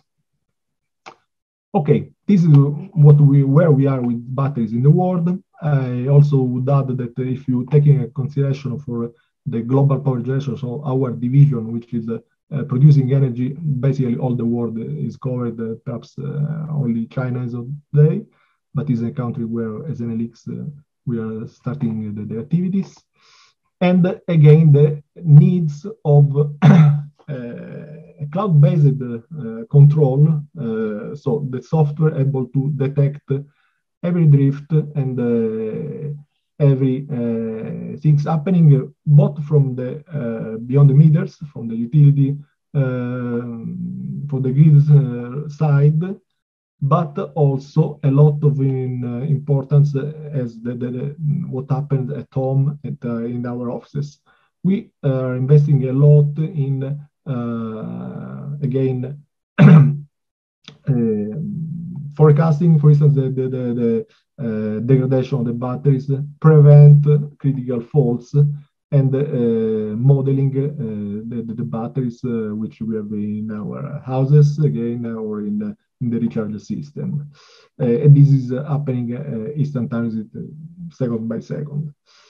How we do? We support the business thanks also to the increasing supply chain in Europe for batteries. We are part of this since the beginning. This slide is actually from the beginning of the beta, so the battery association. But we were here, we were in the foundation of the European Battery Alliance. We were part of the creation of the ETIP and also the BEV, of course. And we participated in the RPCI, the important project of common European interest on batteries, in the first one and in the second one.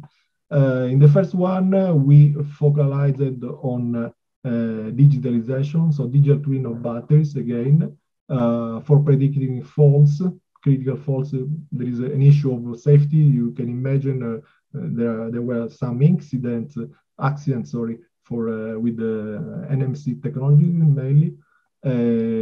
So preventing the faults is a strong driver, of course, and degradation help the business itself. And also we are leveraging on the RPCI for having the storage labs, so places where we test and validate the software models, the digital twin, together with the other partners of the RPCI, because one of the drivers of the RPCI was creating the chain and making the project of the different participants talking one to each other. So we are working with some of the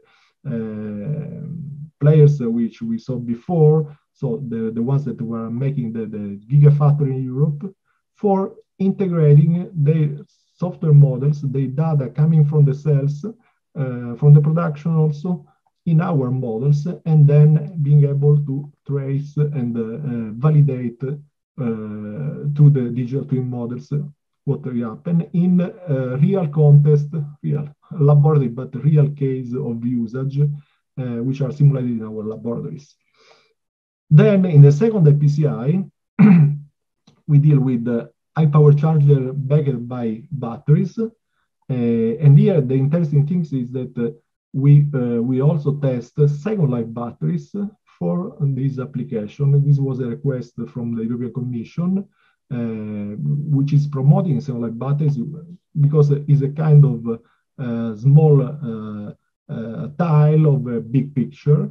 If we extend the life of the batteries, of course, we are using better the materials. We are lowering down the cost, but also extending means a lower footprint, carbon footprint of the battery itself, because instead of having 2,000 cycles, maximum 1,000 cycles in a car, we can extend up to 5,000, perhaps, depending on the application, of course, cycles, which mean less usage of raw materials or better usage of raw materials. And this is also a piece, as I told you, because we are also addressing in the second IPCI, which is focusing on on these sustainability items. We are also supporting the end-of-life batteries in a project with other Italian players, aiming to do R&D activities, collaborating with Enel, with MIDAC, which is a company making batteries in Italy, one of the largest companies in Italy. Addressing these particular sectors in the pre-treatment, so-called pre-treatment process. There is a missing automation, and we will develop robots able to understand what are the characteristics of the battery packs coming from cars, for instance. Esoteric is a kind of oral tradition, how to dismantle a single pack of each individual producer. We have to have this automated, able to addressing something like 60,000 tons, per year of battery packs only in Italy. So it's an impressive amount of batteries which should arrive at the end of life in 2030, but perhaps due to the increasing numbers of EV cars which we see in our streets, this will happen before, even before. And then, of course, optimization of the pretreatment process. There is a lot of work to be done here. And how to store this huge amount of batteries packs in a safe way, how to move them. There is a lack also of regulation for this.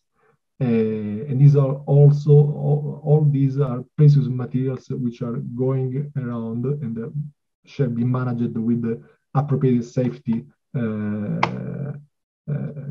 of course, attention safety. And how to evaluate these materials of the exhaust batteries.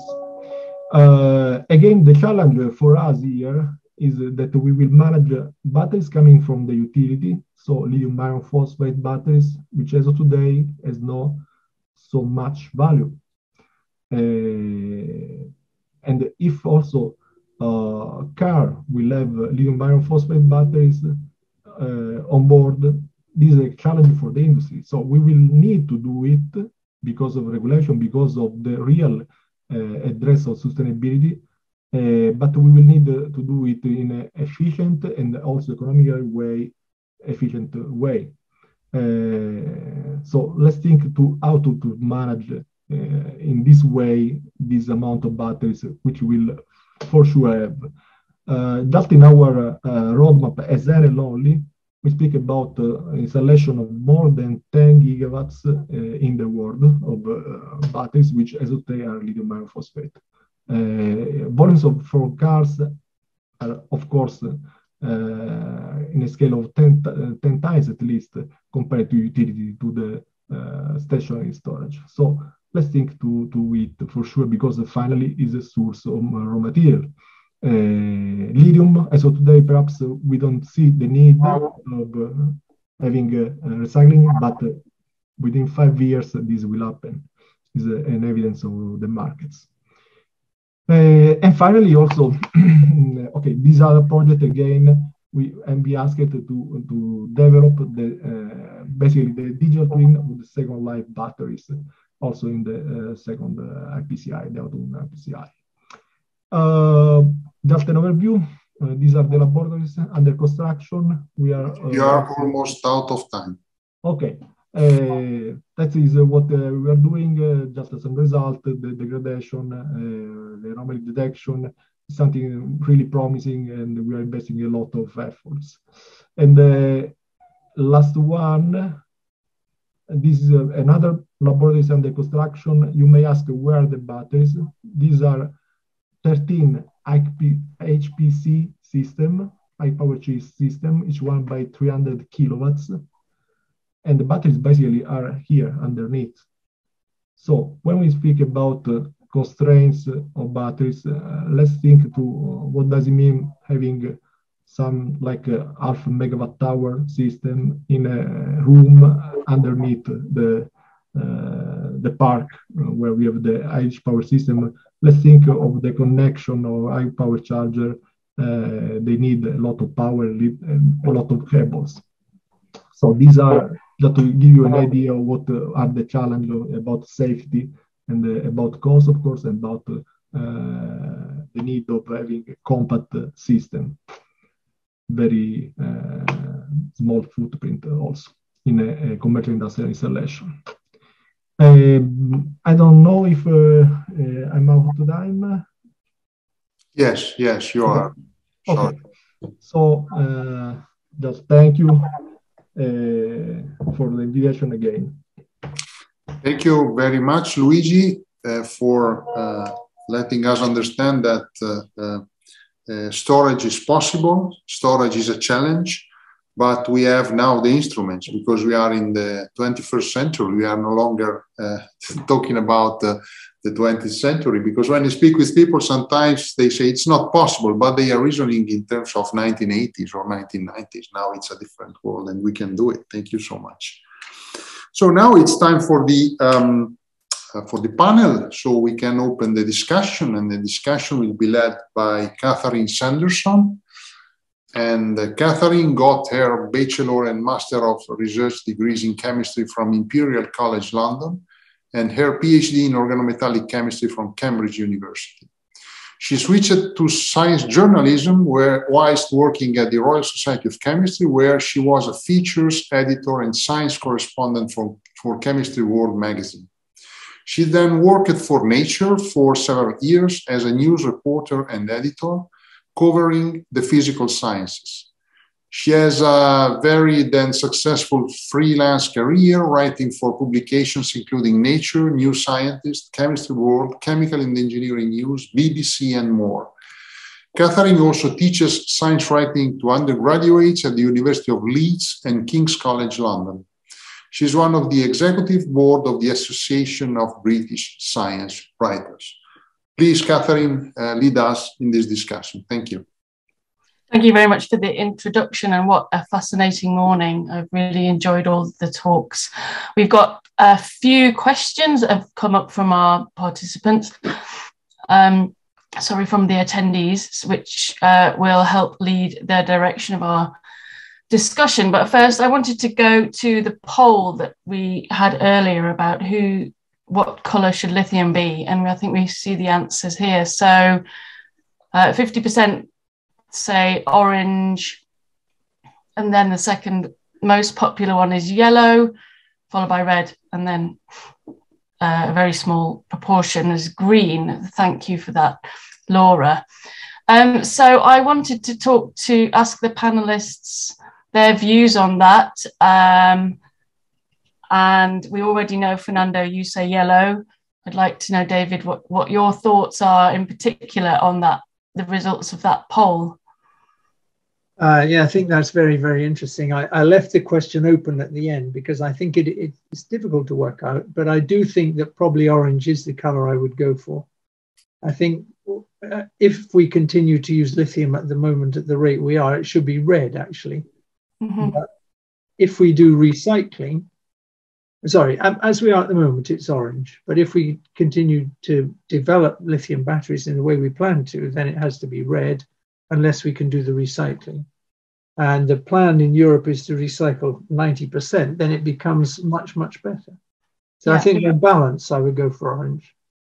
Okay. Kristina, do you have an opinion on this? Yes, I would go for yellow if we have recycling, and orange if we go for non-recycling, but we really need to push recycling. That's not the option. We just have to do it. And yeah, reaching 70% to 2030 is a challenge. 55% to 2025 is also a challenge. We have to work hard on it. And Luigi, what do you think about where we are with lithium? Absolutely, I agree.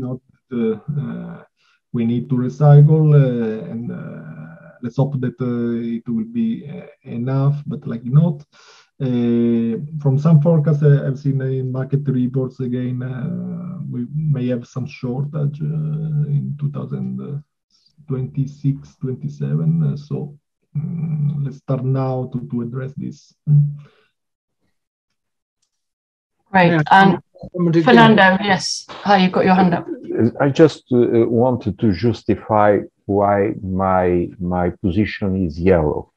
Because from a geological point of view, we are just scratching the surface of the Earth. So we, in these last 30 or 40 years, did not do any deep prospection of lithium or other metal, with the exception of gold. Quite different from oil industry. So I stress again, we are just scratching the surface. So we have surely much more reserves than are known today. So I'm quite optimistic concerning primary resources. And I agree with Kristina in what concerns recycling. Great. So for me, it could be yellow. Great. Okay. So yes, quite a mixed, well, the same view, I think, but it depends on what the future holds in terms of recycling as to whether we can stand up what we say about the colours. We've had a few questions in from our, as I said, from our attendees. So I'll turn to some of those now. Wolfgang Kautek asks a few questions. Basically, he's saying, are there costs to making things out of lithium and the non-renewable electricity perhaps that might be used? Basically, do they override the importance of lithium battery technology? So his questions say, technologies to replace fossil fuels in industrial processes, steel production, electric power generation, and cement production is needed. Can lithium technology solve that problem, essentially? Who would like to tackle that? Kristina.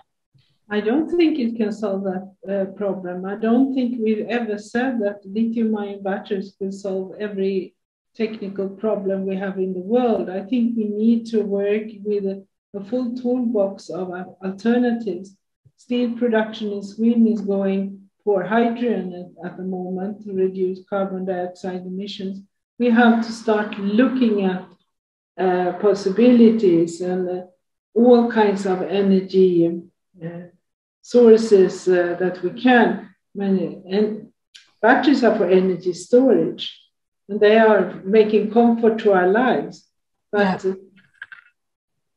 it can't solve the whole picture, no. Luigi, did you have anything to add to that? Because I suppose some of these things could come down to large-scale storage being used instead of coal power, perhaps?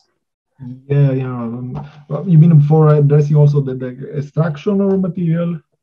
But there is a huge process of electrification going in every industrial sector, and mining is something that, yes, for sure is addressed with strong attention from our world, especially with making energy services. We have a lot of talks for mining company for providing contracts directly with you can do. If we think about to Chile, which is one of the most important countries for us, we have a huge installation of renewables because also the constraint, we don't have so much constraint, let's say, because it's a desertic area. You can do with a lot of radiation, solar radiation. The same in Australia, for instance.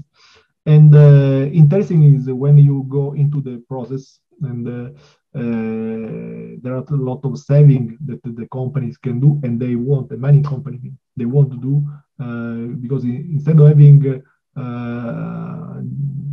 for instance, also diesel generation, diesel trucks, they can save a lot of money just taking account for the thermal energy that they don't need to dissipate. I'm speaking about, of course, mining underneath the earth.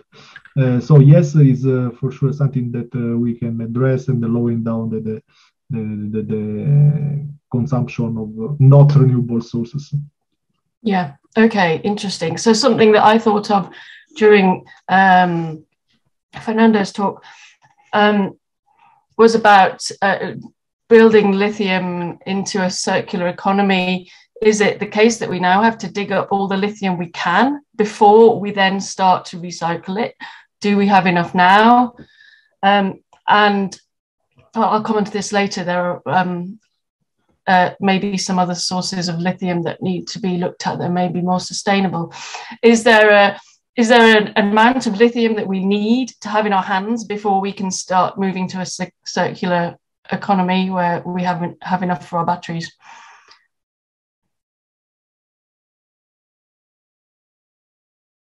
No. Yes, David. Well, I would comment that if we don't recycle lithium, we're going to have an absolutely massive waste problem as well. Because if we're going to have all these cars, I mean, a lifetime of a car is maybe 5 or 10 years. And so in 5 or 10 years, we can have all these cars which have got lithium batteries in them. And what do we do with that, all those lithium batteries, if we don't recycle the elements in them? I think there's a two-sided thing here. One is the supply side, which actually I think is still serious. I mean, we look at the easily extracted lithium at about 16 million tons, and that's only about 20 years worth of cars. So we will have to recycle it, and unless we want to spend an awful lot more getting it out. So it seems to me there are two twin aspects to that, the recycling. One is the supply and the other is the waste. Yeah, interesting. Thank you. There's a really good question here from Giuseppe Musmara. The goal of 70% lithium recovery by 2025 demonstrates the EU's attention to the problem.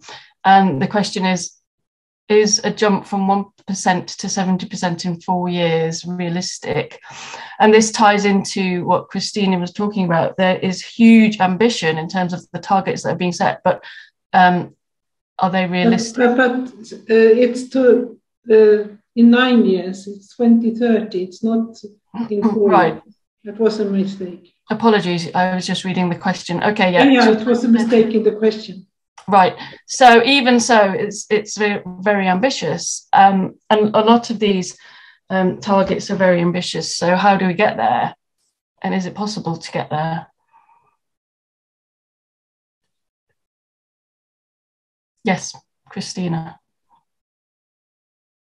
Like Umicore that are doing recycling today, nickel, cobalt, and copper, etc. They say they can do it, and I think there are processes put in place.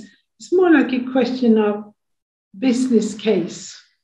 I think still lithium is so cheap that it's not worth recycling. So we need some incentives to really make it. The regulation is one, of course. Yes. And do you feel that the regulations are tough enough at the moment, or could more be done? The regulation is to reach 70% to 2030. That is the battery regulation. Okay. It will be very, very hard on the production here in Europe. Okay. So in terms of the technologies that are being developed, I mean, there's so much going on at the moment. We'll hear this afternoon about different technologies moving away from lithium. Is there much of a challenge in terms of the science that's required to improve batteries, or is it more of a legislative problem, or are we looking at engineering or chemistry? Who needs to step up and help solve any problems around this lithium?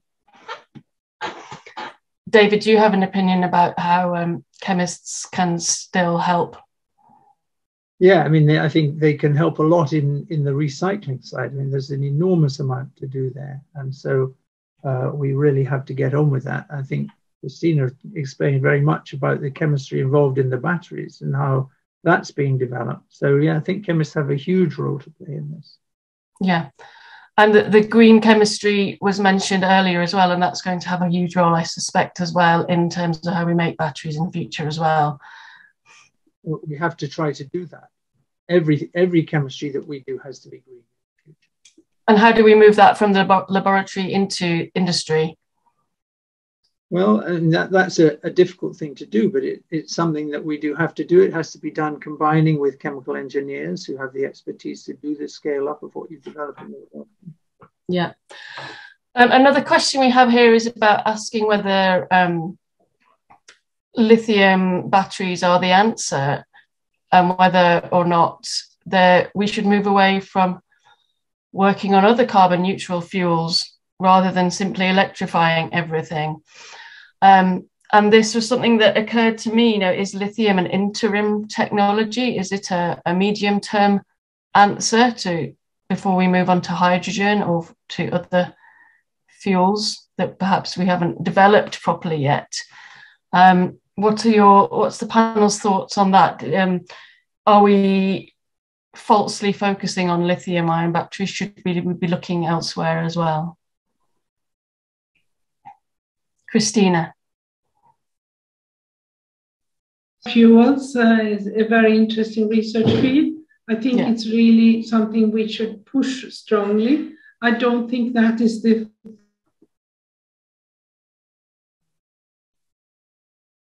Oh, we've lost you.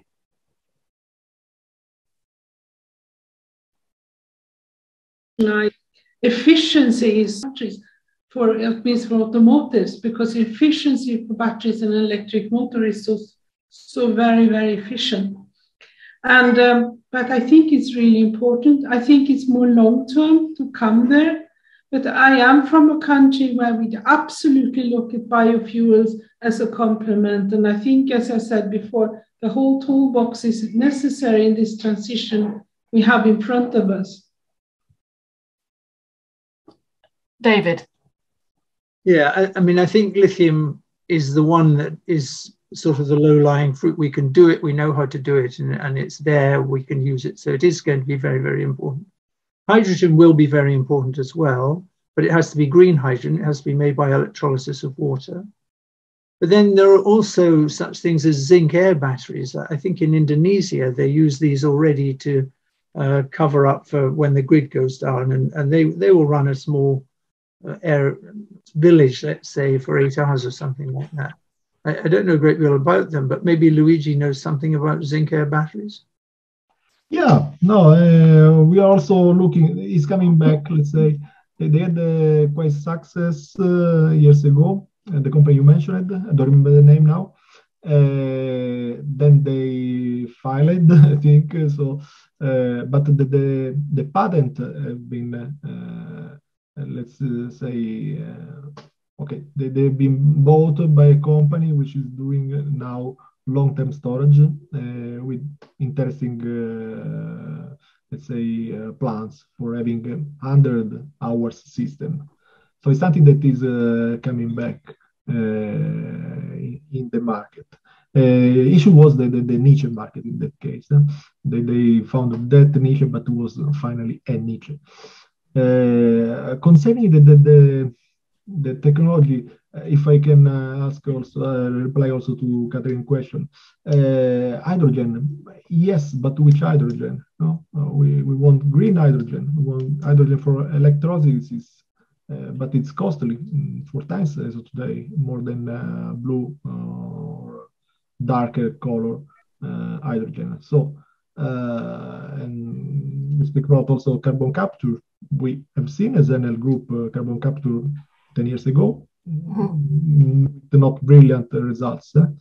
So as of today, battery storage is a solution. And also hydrogen is really a solution for energy storage. I don't think so. It's more an energy vector. And we're working for integrating hydrogen into the process of the industries, for instance, more than as energy storage. Of course, if you think to some, I don't know, train for particular sectors in remote sites where you cannot electrify, then is a solution, of course. But each sector has its own specificity, I would say.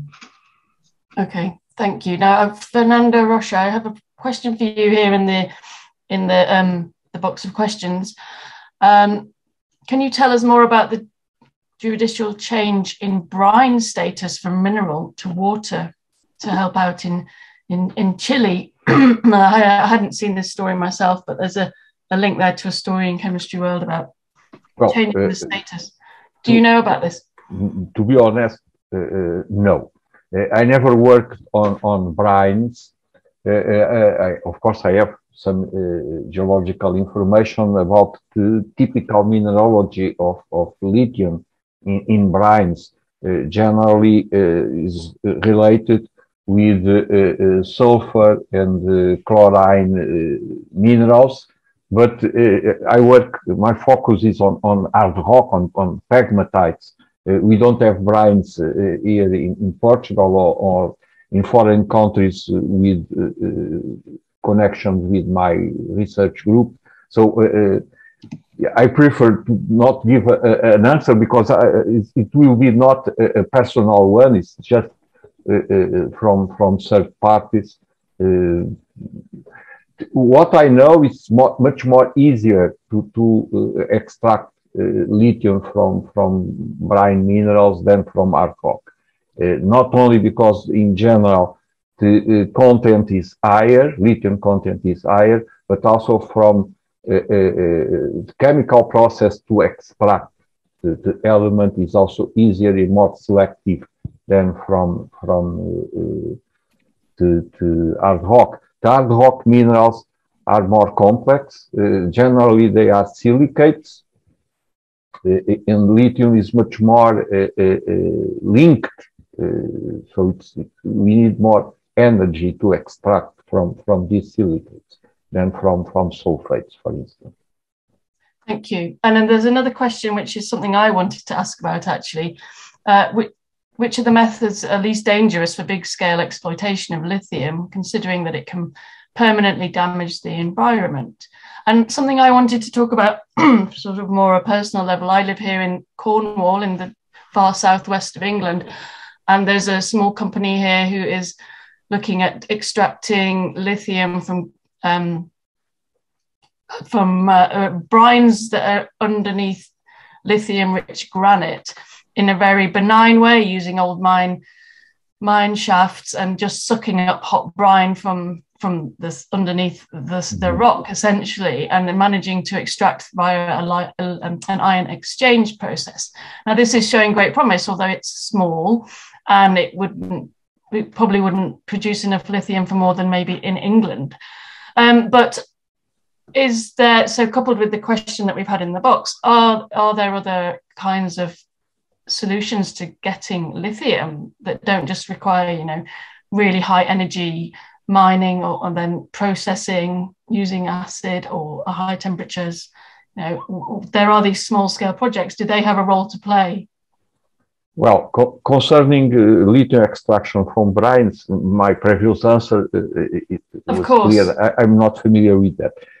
From silicates, yes, we need to put forward some mitigation measures to reduce the environmental risks from lithium metallurgy aside to mine. In this is being studied, and there are already some good solutions. And like some colleagues said, I think it was Kristina, about recycling. This is also a question of technology answers to demands. Now the focus is much more on brines than on pegmatites, because it's easier and it's cheaper, like Kristina stressed. Moving step by step from brine to pegmatite, these problems will put stress on technological advances, and technology will give us good answers for that, because this has been done for other pegmatite metallurgies. So it is not a totally new issue. It's just an adjustment for other processes concerning metallurgy. And a particular point that I want to stress again is concerning hard rock minerals. They are mostly silicates, and some of these silicates are already used for other metal extraction. So we have information and we have previous procedures that can be upgraded to solve the questions Katharine put forward. Okay, does anybody else have anything to add about sourcing lithium? No. Okay, shall we move on then? So we have one question in there about the production of lithium electrodes and how it produces CO2 in its process, and can that be justified? Although I've lost it now. I think because I've just answered it in writing. It was saying that lithium carbonate is used to make the lithium for batteries. That's right, yes. And it reduces, or to make the lithium oxide batteries, and that produces CO2. But I just calculated that if you make 10 kilograms of lithium for this process, and that's actually, I use lithium rather than lithium oxide, then you would indeed produce about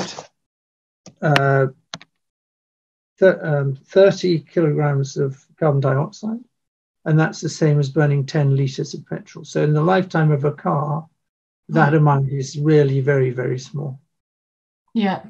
And that comes back to a point that you made, Kristina, doesn't it, about whether, you know, offsetting the production of the lithium batteries is worth it over the lifetime of a car. You said it's paid back very quickly.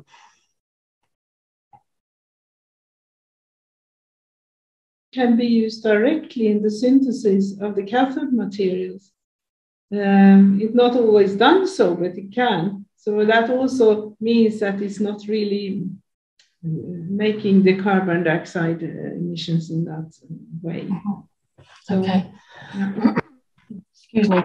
Luigi, I wanted to talk to you about the end of life and second life battery in terms of, you know, large scale storage or stationary storage.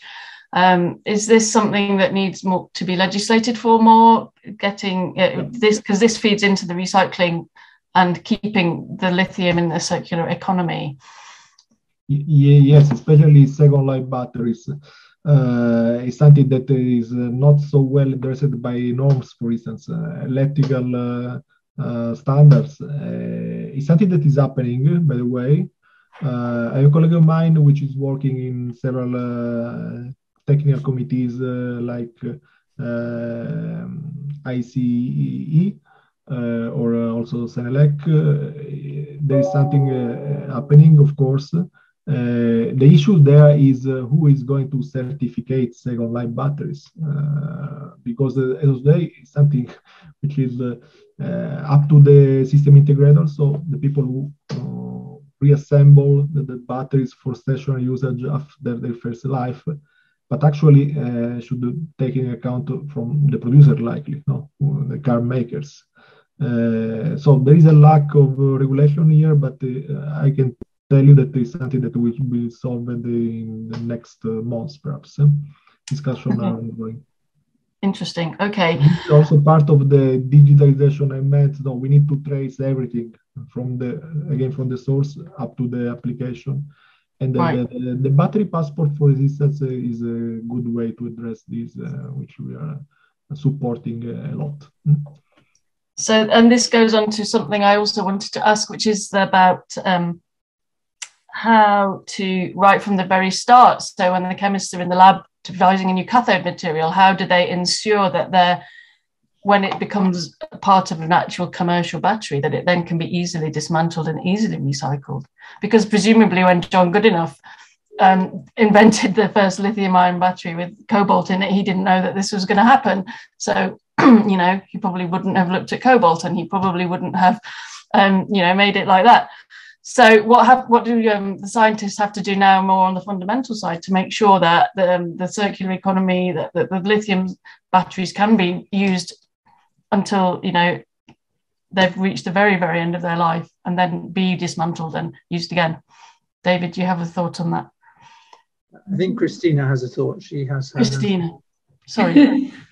Yes, I'm leading this large-scale, long-term fundamental research program, where we say that we need to accelerate the way we find new materials and also processes, and with a sustainable touch on it. So we use the digitalization tools by doing a lot of and handling all the data we have to see if we can see some patterns in it, and screening the high throughput experiments with robotic systems to learn more on what we can do. Because in every step, in the whole value chain of batteries, from the materials, from the mining even, to materials, to the making of the electrodes, of the battery cells, we have to play with all the components and the combination of the components. And we are also pushing the European Commission to see that also long-term research is needed for recycling, so that we really can do what we call direct recycling, where we can reuse as much as possible of the electrodes as such, and not just break it into its components again or have an hydrothermal method to sort of push it. So we try to look at each step. And in Europe, we have had a lack of experience on making battery cells. That's really where the Asian countries excel. So we are building up also long-term research on how to upscale and think upscaling and think that from the beginning. So we have to have a little bit of transition in the minds of young people that do the research in the lab to look at what are we want to do in a sort of eco-design way. So this is what we're trying to do. We can inspire the whole of Europe, I don't know, but that's our ambition. And I wanted to ask about, we're talking about Europe, obviously, because this is a European society, but the source I lost you. I had a long answer. Did I lost you, I think. I'm sorry. No, I still have you. Not good. I wanted to move on to talk about, because we're coming to the end of time, to talk globally, because our source of lithium at the moment is not in Europe. You've just said, you know, the batteries themselves are generally not made in Europe. How does Europe and its ambitious recycling goals and infrastructure fit into a global scenario? How can we, I mean, the lithium battery is not, it's not just a European concern. How do we think more globally about this, and how do chemists in Europe work to ensure that this can be not just a European effort? Does anybody have a thought on that? I'll make a comment. I mean, Europe seems to be one of the biggest users of lithium, or likely to be in cars. So, and we've heard that there are deposits in Portugal, but probably not enough to do the whole of Europe. So again, I think recycling is going to be the answer. We're going to have all this lithium which we've used in the cars. We have to recycle it to be able to continue and not to depend so much on imports from elsewhere. And can the recycling technology that we develop then be encouraged to be used globally? Indeed. Because I know that there's a huge problem with not recycling in other countries, China, for example. Indeed. I mean, in China, they are much more advanced than we are on recycling of batteries. They are ahead. Oh, really? Catch up. Europe has to catch up. And when Europe said, we want to make battery cells in Europe, it said, boom, and all the Asian companies moved into Europe. LG in Poland, CATL in Germany, etc. So we are facing a whole geopolitical situation. And I'm not a politician, I'm just a scientist. But this is, of course, something which is a concern. And I think the battery regulation was put up in this to actually safeguard a little bit what we have here.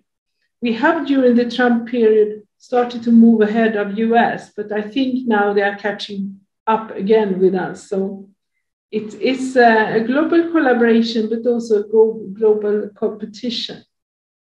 Yes. Indeed, actually one of the input of the regulation is to recycle in Europe also battery coming from overseas or for foreign countries. No, it's not a casualty. The citation, explicit citation on this, because as Kristina said, a lot of batteries are going towards Asian countries, China or Korea, after the usage in Europe. So it's a double miss of money or resource and not sustainable process finally, because you may imagine the carbon footprint of huge amounts of packs going around the world for this process. Yep. Okay. So I think, has anybody got any final comments? Because I think we're coming to the end of our time. Is that right, Nicola? Yes, we are now at the end of the discussion. And I thank you all very much. And now we have our lunch break, and the discussion will continue in the afternoon. We will have more exciting talks and then another session of discussion at the end of the talks. And I want to highlight that we relaunched the poll that we made earlier in the morning in order to check if people, after the discussion, have changed their mind about the color of lithium. So we ask you to vote again, okay? So just to our curiosity to see whether this had any effect on your thoughts. So now I think we have to stop here, and we will be back here at 1:30 p.m. sharp, and we look forward to continuing. So have a nice break, have a nice lunch. See you later.